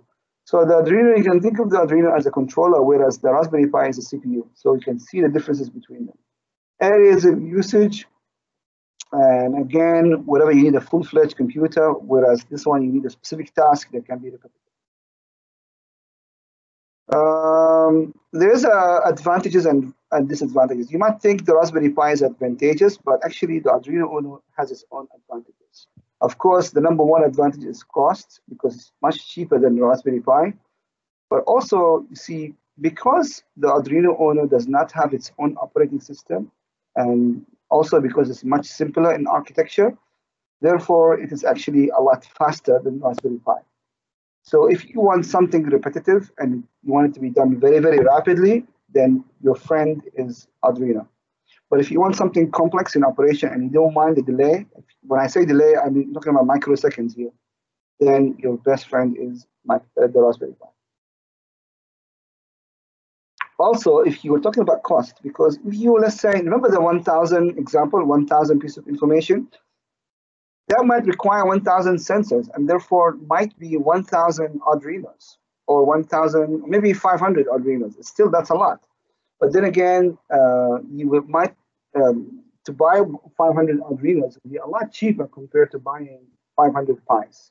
As an example, an Arduino could be worth roughly 10 ringgit a piece, but the Raspberry Pi is worth about 200 to 300 ringgit a piece. So you can see the differences now between them.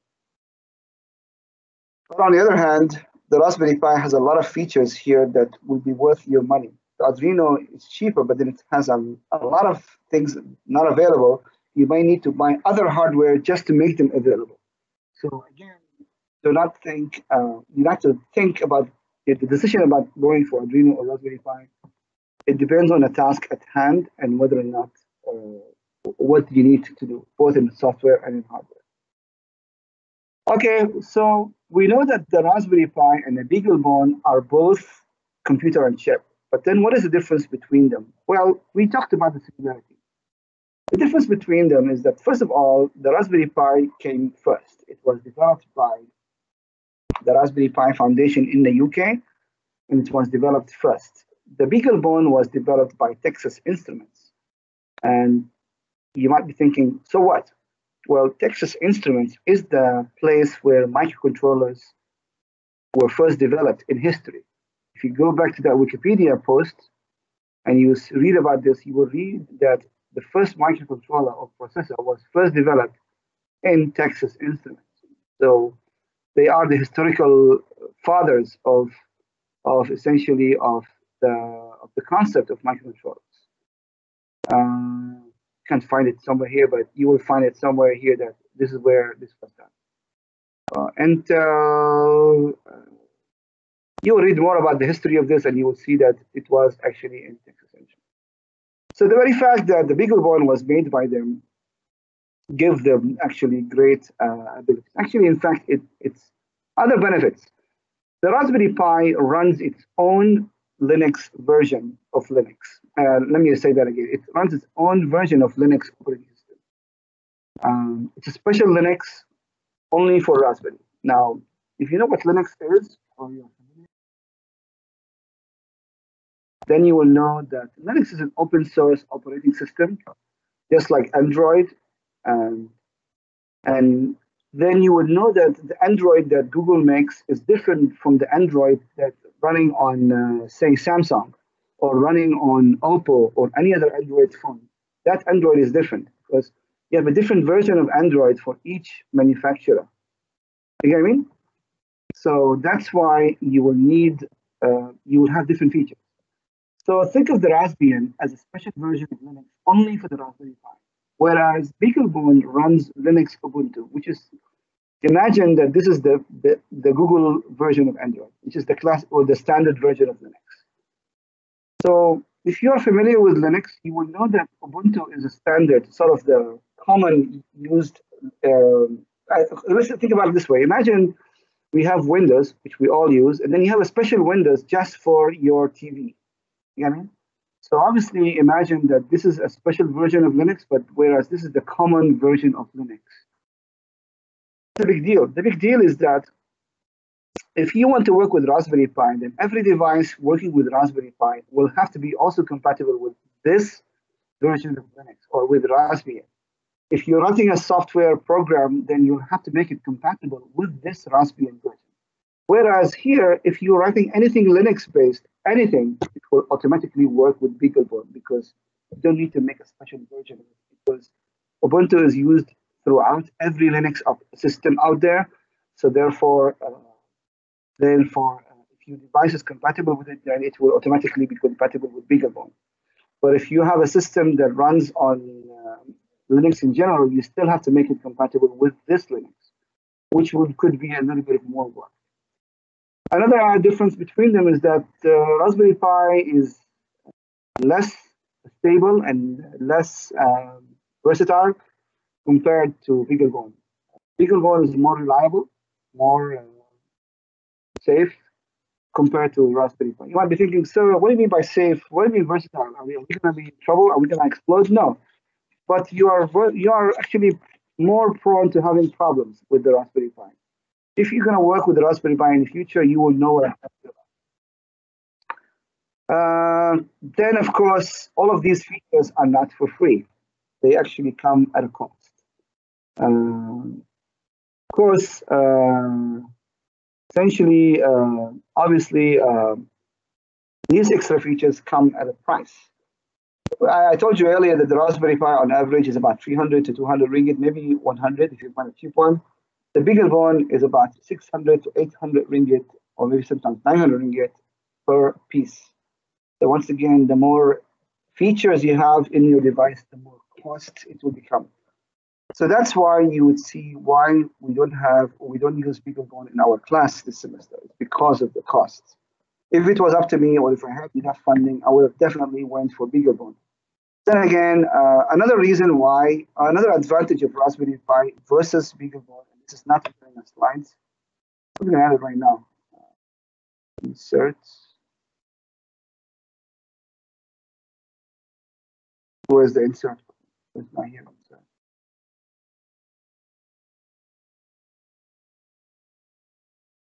Okay, copy.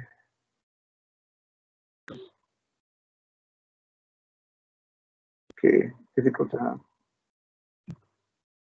Okay, I'm going to write it down somewhere here. So basically, another advantage of Raspberry Pi over BeagleBone is the fact that availability of libraries.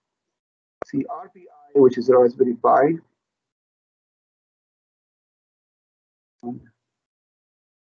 Okay, Raspberry Pi has a lot more libraries. Support. What does that mean, support? Availability of libraries, online resources, tutorials, training, etc. Why? Because it came first. Because it came first.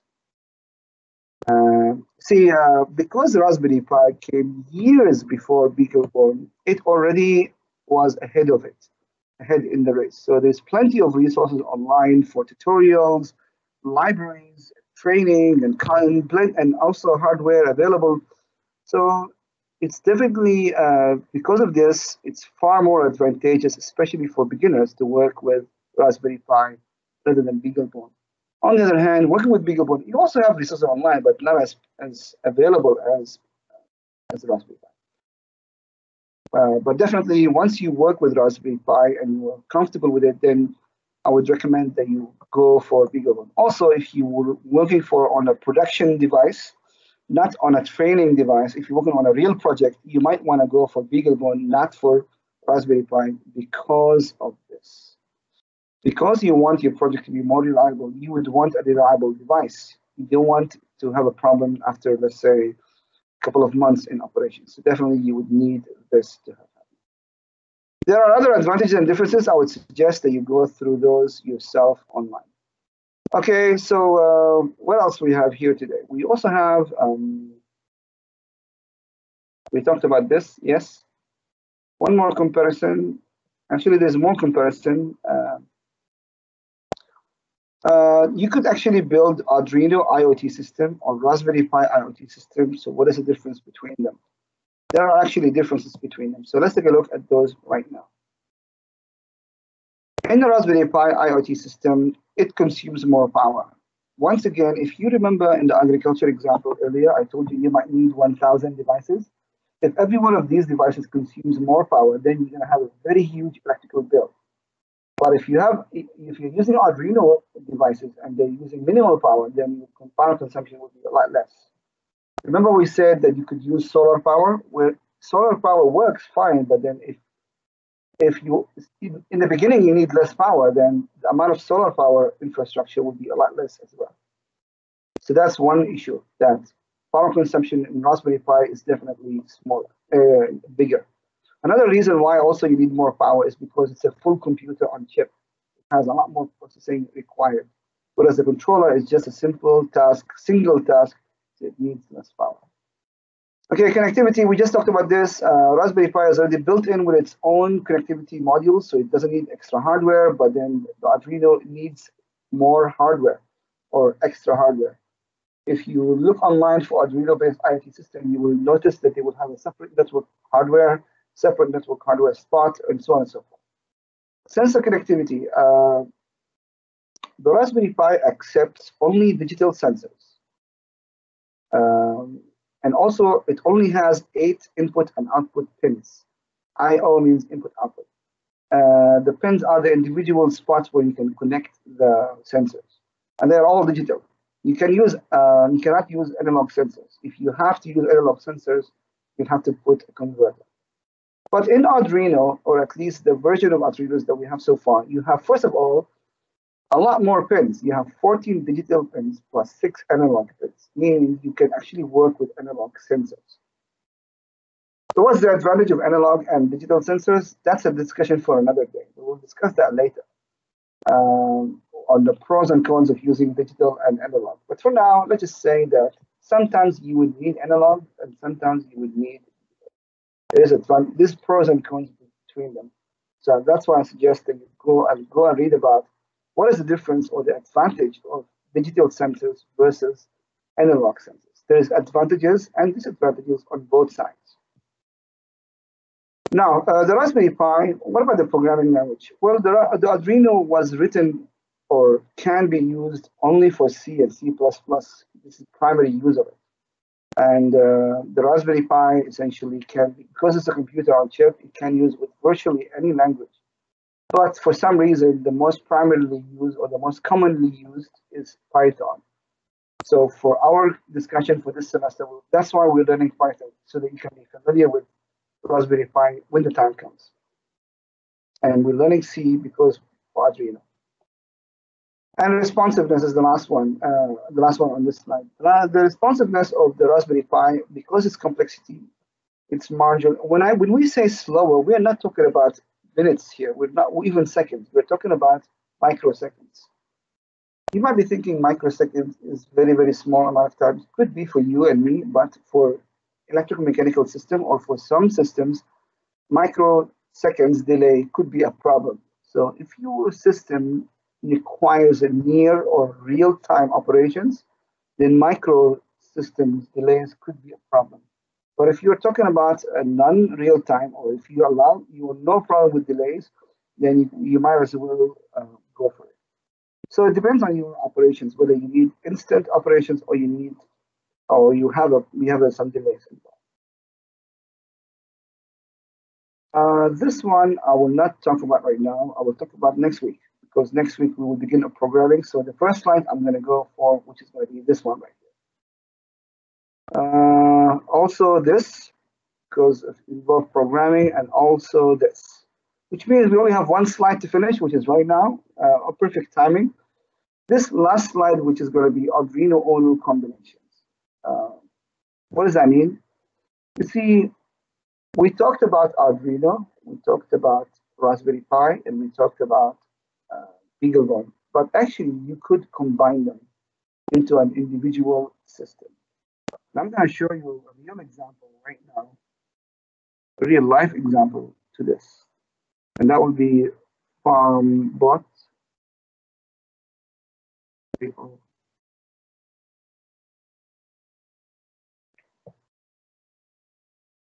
Okay, so this is, I'm going to show you the video right now, or it already has a video.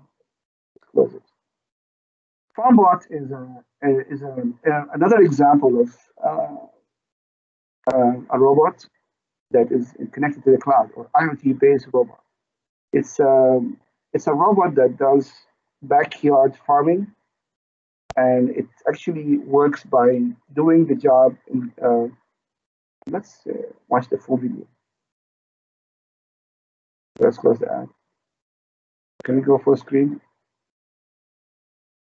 But anyway, you can come and check it out yourself. It's simply farm, FARM.bot. Oh, they changed the URL. Last time it was farmbot.oneword.io, but it looks like they changed the URL to farm.bot. But anyway, this is essentially a robotic agriculture robot. Yeah, it's an agriculture robot, a backyard agriculture robot. Actually, it's a Cartesian robot. Right here. It's a robot that does farming on its own in the backyard. It does watering, seeding, picking, and monitoring all in real time.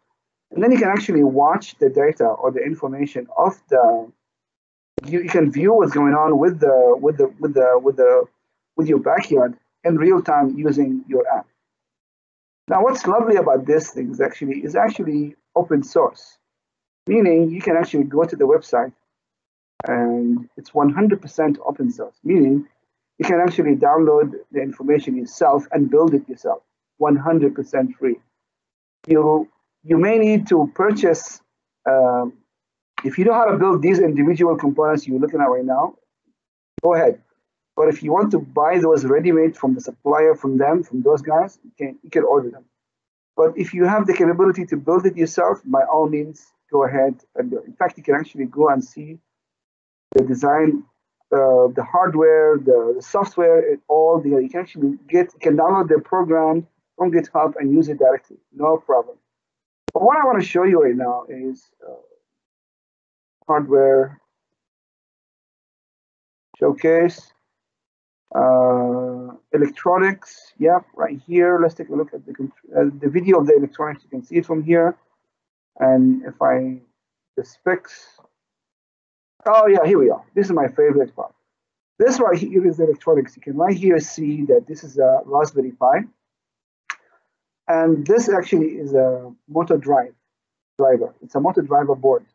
Basically, every one of these is a motor, and it has its own driver. And these are also hubs for other things. But I think there is something else missing from here. And yeah, that's the Raspberry Pi. Where is the Arduino? Oh, they updated the system. Yeah, I think so. I think they updated their system. Because last time, this used to be a Raspberry Pi plus Arduino system. But it looks like they changed to a different board altogether. Instead of using Arduino, they use another board. So unfortunately, this lovely example is no longer a valid example. So let's go here. I think this is the last thing we do now. So Raspberry Pi plus, yeah, Arduino. And you will see plenty. Yeah, 5 successful Raspberry and Arduino. Let's take a look at those. And you can actually see plenty of examples where, okay, fine, I can see. And then you can see plenty of examples where you have a Raspberry Pi board plus an Arduino board working together in unison. So this is obviously the Raspberry Pi. You can see the Raspberry or the Berry. Where's the rest of it? And then you have the Uno. Where's the actual list? 6 successful. Oh, it's a video, it's not a post. Okay, so let's see other examples. No, wait. No, this is just Raspberry Pi. Yeah, see this? Another example. And you can see more examples of Raspberry Pi plus an Arduino system altogether. And if you're wondering, why then would you need to connect a Raspberry Pi and an Arduino together? Because remember that the Arduino is just a controller and it needs a computer to work with something. You remember, if you ever worked with an Arduino before, you know that you have to plug it into a laptop or a computer to work with it. Is that right? Well, we know that the Raspberry Pi is a computer. Remember, it's a computer on chip, right?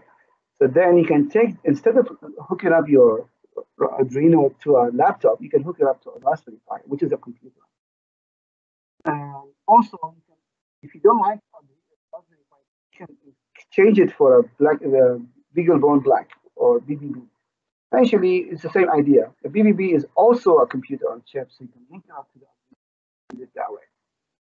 So linking the Arduino device to a BeagleBone Black solves or resolves a number of Arduino weaknesses. In fact, combining the Arduino Uno with the Raspberry Pi or BeagleBone Black resolves a number of Arduino weaknesses and open up opportunities. You see, the Raspberry Pi or the BeagleBone device can work as a cost-effective IoT gateway, or in other words, internet hotspot, as you might already know. Because both the Raspberry Pi and the BeagleBone, they already have network capabilities. So rather than buying a network device to your Arduino, just link it up to the Raspberry Pi. You might be thinking, sir, it's expensive. Yeah, it definitely is expensive. The network device for the Arduino could be worth 10 ringgit. But what if you already have it in-house?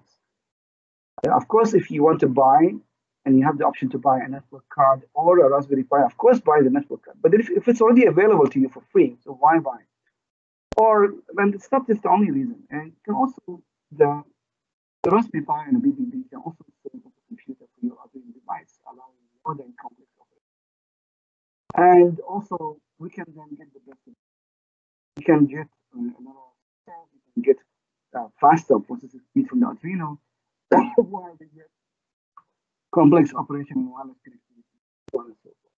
So this is the reason why, or the benefit of combining these two.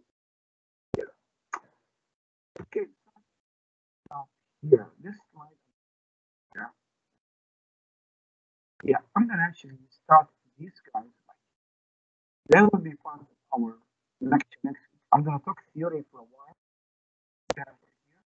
then we're gonna start talking or doing programming. And third, I think I'm gonna do this will be after we talk about the IDE, we can actually see the actual IDE. So I think it's past our time already. It's 6 o'clock. Yes, it's already right. You can leave if you want. Yes. Anyway, it's already 3 hours and it's already 6 o'clock, so it's time already. And thank you very much for joining. And I'll see you in our next class next week. And I'll see you in our next session. Thank you very much, guys, and I'll see you in our next session. Don't forget the assignments and don't forget the group work. Take care.